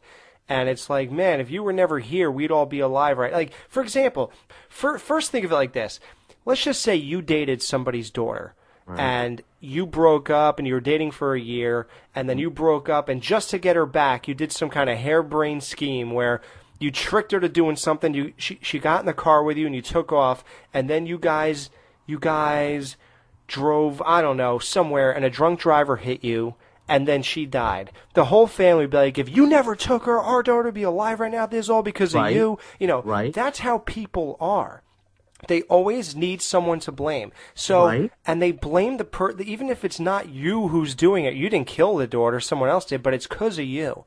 And that's how the world thinks. Nobody thought this never crossed anyone's mind in this movie that, wow, you are the reason everything's gone, but hey, I'm glad it worked out for you, bro. Like, that's how they were really thinking. And it just, well, that's not even my main point, but here's the main part. I guess and somebody said this really great on Facebook, I forgot who it was because I've been talking to a lot of people this weekend. well, gee, if we destroy one building and that's really cool, then it must be even better to destroy 100. Right. And that's exactly what I was thinking. Dude, Okay. I felt horrible. I'm sitting there, and as buildings are falling, and that next battle started with him and Zod, and more, I literally thought it was over, and then 20 more buildings fall. You're absolutely right. You're absolutely right. And can we go back to your first point, and then we'll get to that after? Back to your first point, dude, about the whole humanity thing. Dude, that is the whole theme of this whole movie, dude. When Clark is growing up and he's got that opposition of, Pa Kent saying, don't use your powers and don't show people because, let them die. Maybe you should. Maybe he says that line. Maybe, so it's all going back to, should we trust the humans or not? And even with that scene where like I said, that the soldiers roll up on him, and that's the whole theme of the movie is not if, it's both. It's, can we trust him? And a lot of it's, can he trust us? Are we trustworthy people? And that's why with the whole Perry White scene and all that shit, dude, a lot of times when you got big blockbuster movies and shit like that, you have to focus in on certain characters. And I think it's out of place in every movie. I think it's out of place with fucking Vivica Fox. And then she meets the first lady and they get together as a little band of misfits. Like, that's how the end of the world scenarios go. You have to focus in on certain little characters, whatever. They see that he's fighting for them. He's a good guy. He's saving. They never would have even come there if it wasn't for him. But dude, that's the whole theme of the movie though, is he is a human. He was born here, No, but dude, here's the thing. It didn't come off the same way. You see, in the original part 2, when Zod and the two assholes came down, it looked like they were invading Earth. The merry band of assholes. Yeah, and here's the reason why it's a completely different thing. When they came here in part 2, Superman was already here for a while. It was established that he's here. He saved helicopters. He saved cats out of trees. He got robbers who were crawling up buildings. He is here to do good, and that's all it is, but we're done. Yeah. Now, in part 2, we have invaders. Oh, great. Superman's here, though, and he'll stop them. So that's the difference. In this one, nobody knew about him, and we all get introduced to it. You first see the people who are even coming here. So it's like, well, why are you even here? Oh, you're here because of him? He's the reason you're here? And now, all of a sudden, this shit happens? Now we're up Shit's Creek? He said hand over Superman, and what did he do? He surrendered himself, and Zod had other plans. Yes, like I said, that was one of the reasons for coming to Earth, dude, because he heard the beacon when it was activated. Yes, but you know what, dude? Krypton's got blown the fuck up, motherfucker. Where else are they gonna go? They're there to breed but nobody knew that, though. Babies. It doesn't matter, dude. So you said nobody knows? But it doesn't come off the same. He doesn't come off as a protector of Earth. He comes off as he brought his problems here. Exactly. That's the whole theme of Superman, dude, is being an alien on this planet and adopting all the human characteristics, being human, almost like a, hey, humanity, we gotta look out for our own. That's the whole theme of Superman, dude, is the alien thing. It starts off in the beginning as a kid, him getting teased, dude, and think about it, dude. I want to highlight this scene in particular, when he saves that bully from drowning, when he goes back in. Yeah, they show him 50 times. I love that. But yeah, by the third time, that was stupid. By the second time, dude, they showed that bully when he came and took his hand and helped him up after he saw Clark getting bullied again. Yeah. That was exactly to contradict what Pa Kent was saying not to do. He says, yo, you go out there and people are going to expose you and they're going to rip you apart and they're going to do this. The bully was the exact example of the contradiction of that, saying, this guy saw me, he had his mom in the beginning or whatever, but he's helping him now. So, hey, we're looking out for each other. He gets him. He thanks him. He embraces Clark's powers. He's cool with him now. See what I'm saying? He even says, I was born in Kansas. How more American can I get? That's just something I thought of. I don't really mind that too much. Right. Oh, I got you. Nitpicking. I will be honest, the main gripe is there was too much action at the end and too many buildings came down. And that might sound stupid. What does that mean, too many buildings? So what, is 12 okay? It's like, no, it's not that it's like I'm counting them, but at the same time, eventually there's so much destruction, it's almost like, well, who cares anymore? It gets to a point where it just doesn't mean anything. Like, I remember in the part 2, it was a freaking big deal that he threw Zod or somebody into a freaking Coca-Cola display. Yeah. You know, and that was a huge, oh my God, he messed that up. Holy shit. And they ripped off the antenna on the Empire State Building or something. And now everything's gone. And it's like, well, then where's the value? If everything is accessible to be destroyed, then what's the value in anything? You know, when you could destroy everything, then what are we supposed to care about anymore? You know, by the 20th minute of something being destroyed, a building coming down, well, what part are we supposed to hope is safe? Who are we supposed to care about? You're right, dude. You're right. But would you say that happens in a lot of these kind of fucking... No, I don't. Absolutely not. No. Really? No. Okay, well, some of them... See, I have that problem, like I said, with Independence Day, which is also a favorite of mine. But same basic scenario, if the end of the world scenario. Not the same themes, but I reference it because it's such a big movie and I love it. But at the same time, it's just... I see your point. To me, it just kind of... I have other bigger gripes with it. Lois Lane. Yeah, but here's the thing. It's almost like... The span of the fights, I thought it was too much, and it was way too much destruction. It was a lot of fucking... You don't need that in the super... Like I said, you don't need that. Superman is enough, dude. You fly into a building and fuck up a building or two, it's great, dude. Yeah, you don't need to fuck up 40 buildings. Yeah, dude, and even when they're in the diner, dude, and they're just going blah, blah, hand-to-hand combat when he's fighting with the chick and shit. And it's just like, you don't need all of that. And especially add on, like you said, buildings every 2 fucking seconds being smashed through. Okay, this is Superman, dude, okay? Like what you just said, you have to value each life equally, not just catch Lois Lane 10 times. He is Superman, but to contradict my own self, dude, he just became Superman, dude. This is an origin story. He's kind of an immature guy. He plays it like a young Clark Kent. I think they call him 32 in the 33. movie. But I think he's a little immature for that. Especially you just finding out that, okay, when your real dad just says, yo, son, go get him. Especially after Pa Kent's been like, don't do it, son. Especially at that was weird. He's gonna prove his point too. The complete opposite of 2 different fathers gave 2 different lessons. But that's the whole thing of Superman. He says, don't trust him, blah, blah, blah. He says, go get him. You're powerless. You're a god. What do you do? How do you balance that? That's what I think made for such a good fucking story, dude, is how do you balance that? Especially after he sees his dad get sucked up in the fucking tornado, dude. That was wild, man. That proved his point. He puts his hand out and he's like, don't do it. And he says, this is my father. I'm going to obey him. I respect him enough to do that. And then boom, he gets fucking taken away.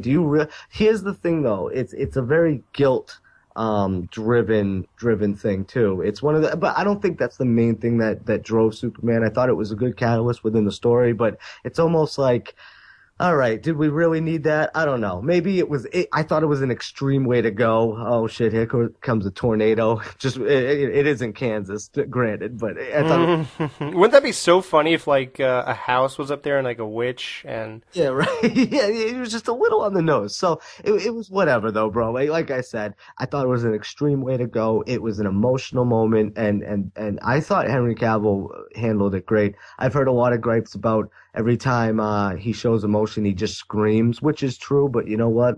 That's how people react sometimes. They're saying that's his emotion range. But no, Superman, it's a hard character. You gotta go. No, he was fine. I have no problem with him. Fucking great, dude. So, anyways, yeah, jumping around though, I'm sorry. But listening to Podcast and then listening to Jor-El and realizing that he's meant for great things or whatever, and then, yeah, you're right though. Superman was one of the reasons, well, he was the main reason, I should say, the main reason Zod came. But even when Superman surrendered himself to Zod, dude, and he was like, I don't think Zod's gonna keep his word. And he didn't, dude, Yeah, but how come nobody said, ever since you got here, everything's destroyed? Nobody even held him accountable. That's why they started shooting at him, all 3 of them. They said, is the blue guy the target? No, dude.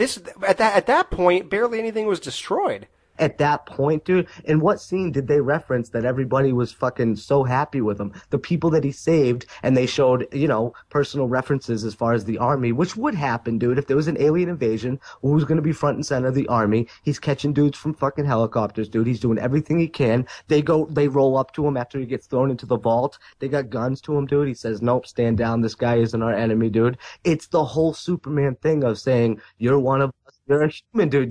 But that's just not realistic, dude. There was a lot of like you said, that character, with the IHOP character. Oh yeah, that guy too. Yeah, like I appreciated that guy. He should have been taken out of the iHeart. He gives him a look. Oh, another fucking gripe with this movie. Are you kidding me, dude? At the fucking end, bro, with the chick. I think he's hot. Yo, fuck you. Get the fuck out of here. It doesn't belong in this movie. You're not making. And then he works at the Daily Planet. And somebody said that the Daily Planet, wouldn't it have taken 10 years for that building to be?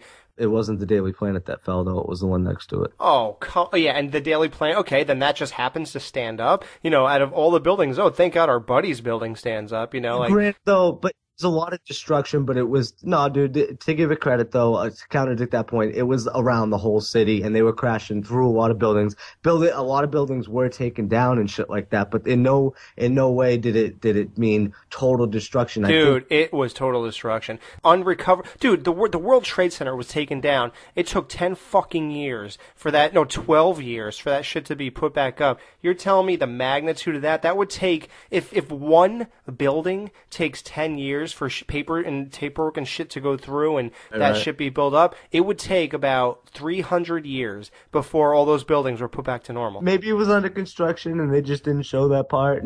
But they didn't even reference, though, how long they flash forward until he went. But dude, that's stupid anyway. Oh, I'm gonna work here. Like, yeah, that'll work. See, that's one of the big gripes everybody's having with this movie is that end scene. I kind of liked it, but I didn't. I think, see, here's one of my main things with these movies, okay? They already greenlit Man of Steel 2, okay? And I know this is a bad reference to use with you, Alex, because I know you're a fan of Batman Begins, but I'm just going to make this reference because, it's kind of the general thing.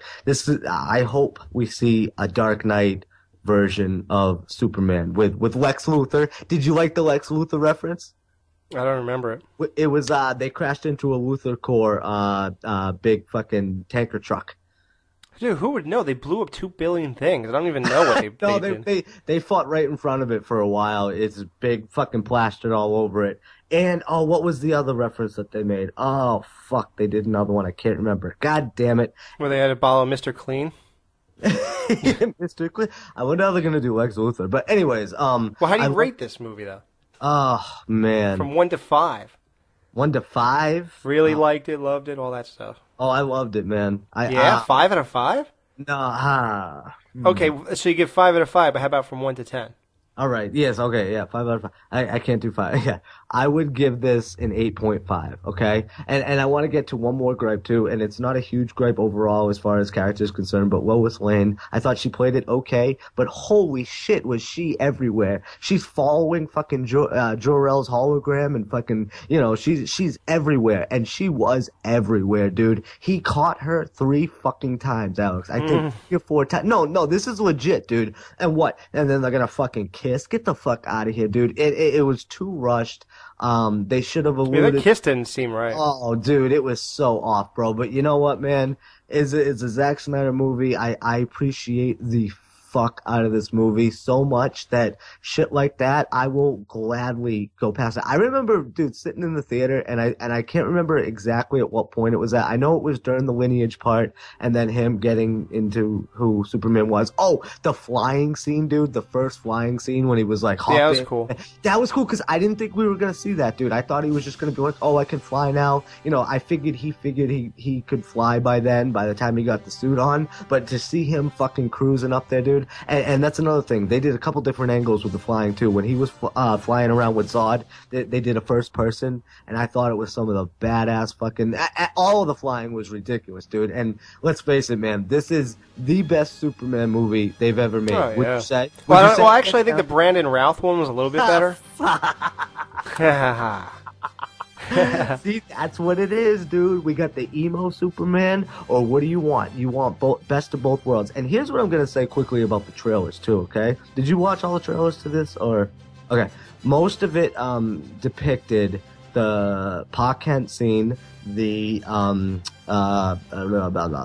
Diane Lane scene when she's talking to him in the closet, which are all terrific scenes, but they played this movie like it was going to be extremely dramatic, and I noticed that all the dramatic scenes were there was something that I couldn't take away from it. The gravity was taken away from it because I saw all those pivotal scenes in the trailers. I need to stop watching trailers, Alex. This is a fucking problem, bro. See, I don't watch every trailer. You watch every single trailer. I'll watch one, dude, and that's it. And I've said this before too. I think this is the most brilliant marketing ever done on a movie, dude. It was perfect building up to it, but the emotional hits that were made weren't. They didn't have the gravity I thought they would have. They would have been, and they did. They really did on me. But I'm like, oh, I know what's gonna happen. You know, he talks to his father. His mother's talking to him with the closet, and then with Jor-El saying, "You can save him. You can save him." All epic. Oh, sorry, I just hit my fucking desk. All these things, pivotal moments. But I feel like because I seen them in the trailer, it's like, fuck, man, god damn it. At the same time, you know, I said it's a brilliant campaign, but at the same time, dude, it fucked me up because all those scenes, dude, as brilliant as they were, didn't have as much gravity, dude. Man, I gotta stop watching trailers, brah. Yeah. Well, I give it a 4 out of 5. I really liked it. All right. As far as, see, it's hard, man. I think it was a little gratuitous, if you want to call it that, with the destruction. I think you desensitized us while we were watching it. Agreed. I give the first 2 acts a 10 for each one. Brilliant. Yep, brilliant. And I love everything, the whole approach, the way it was done, who did it, all that. I give the last act a 6.5 or a 7, and altogether I think it would also add up to the 8.5 you just said. So I think we have the same rating, but I didn't love it. I just really liked it because of the ending. But if I watch it again, which it's weird because I was saying sitting through all that destruction again, how could I like it more? I have to sit through it all over again. I wish just less stuff was destroyed, and it would mean a little more when it was destroyed. That's all I'm saying. Right. So, I totally agree, man. Totally agree. That's all I'm saying. I think me and you are pretty much on the same page. I know we talk about, we're definitely identifying the same theme as far as adopting Superman as one of us and getting the way. You're right, though, man. I want to just add to your point. Everybody would be pissed, but this is an origin story, dude. Shit just went down. I think just to counteract with what you said, just about, you know, with the army and him saving people or whatever, I think we got the gist of it. What are you going to do, have him saving 50 million people all at once and then them saying, oh, okay, he just saved us, he's a good guy or whatever? I'm sure the story will get out there. Maybe even in the next one there'll be a problem. I didn't even like that end scene with the general there. Yeah, when he brought down the antenna You're thing. spying on me, and then the chick, oh, he's so hot. Oh, I could deal with that. I could fucking totally deal with that scene fucking being cut out. But anyways, it was a great movie. I give it an 8.5, like you said. 8.5? Yeah, I think it rounds out to that. It was really good, but there was flaws in it where it was just flaws that didn't have to be there, man. You know. Yeah, and you know what though? I'm happy as shit that we got a Superman movie that we've been waiting for, dude. Waiting for. Yeah, this is the one that they should have done. This is perfect, man. When you read the comic books, dude, this is what you dream about. Yeah, dude. yeah, exactly. Oh my God, can you imagine people back then if they saw this? Come on, dude. Okay, let's just compare it really quick. Compare it to Iron Man 3. This is better than Iron Man 3. Okay, compare it to Star Trek Part 2. I think Star Trek's better than this. I think Star Trek is a better movie. I like this more, though. Okay. Yep, definitely. And that's that. So that's our review of The Man of Steel. Alright, guys, as always, thank you all for listening. Just a really quick note, our good buddies, Wessel and Dave Zindano, they got their own show going on. It's called Bananalaser. Check it out. Go to www.facebook.com/pages/bananalaser. We'll see you next week when Jason Voorhees himself from the final chapter dices and slices his way to the dungeon. Okay, that's corny. Alright, we'll see you next week.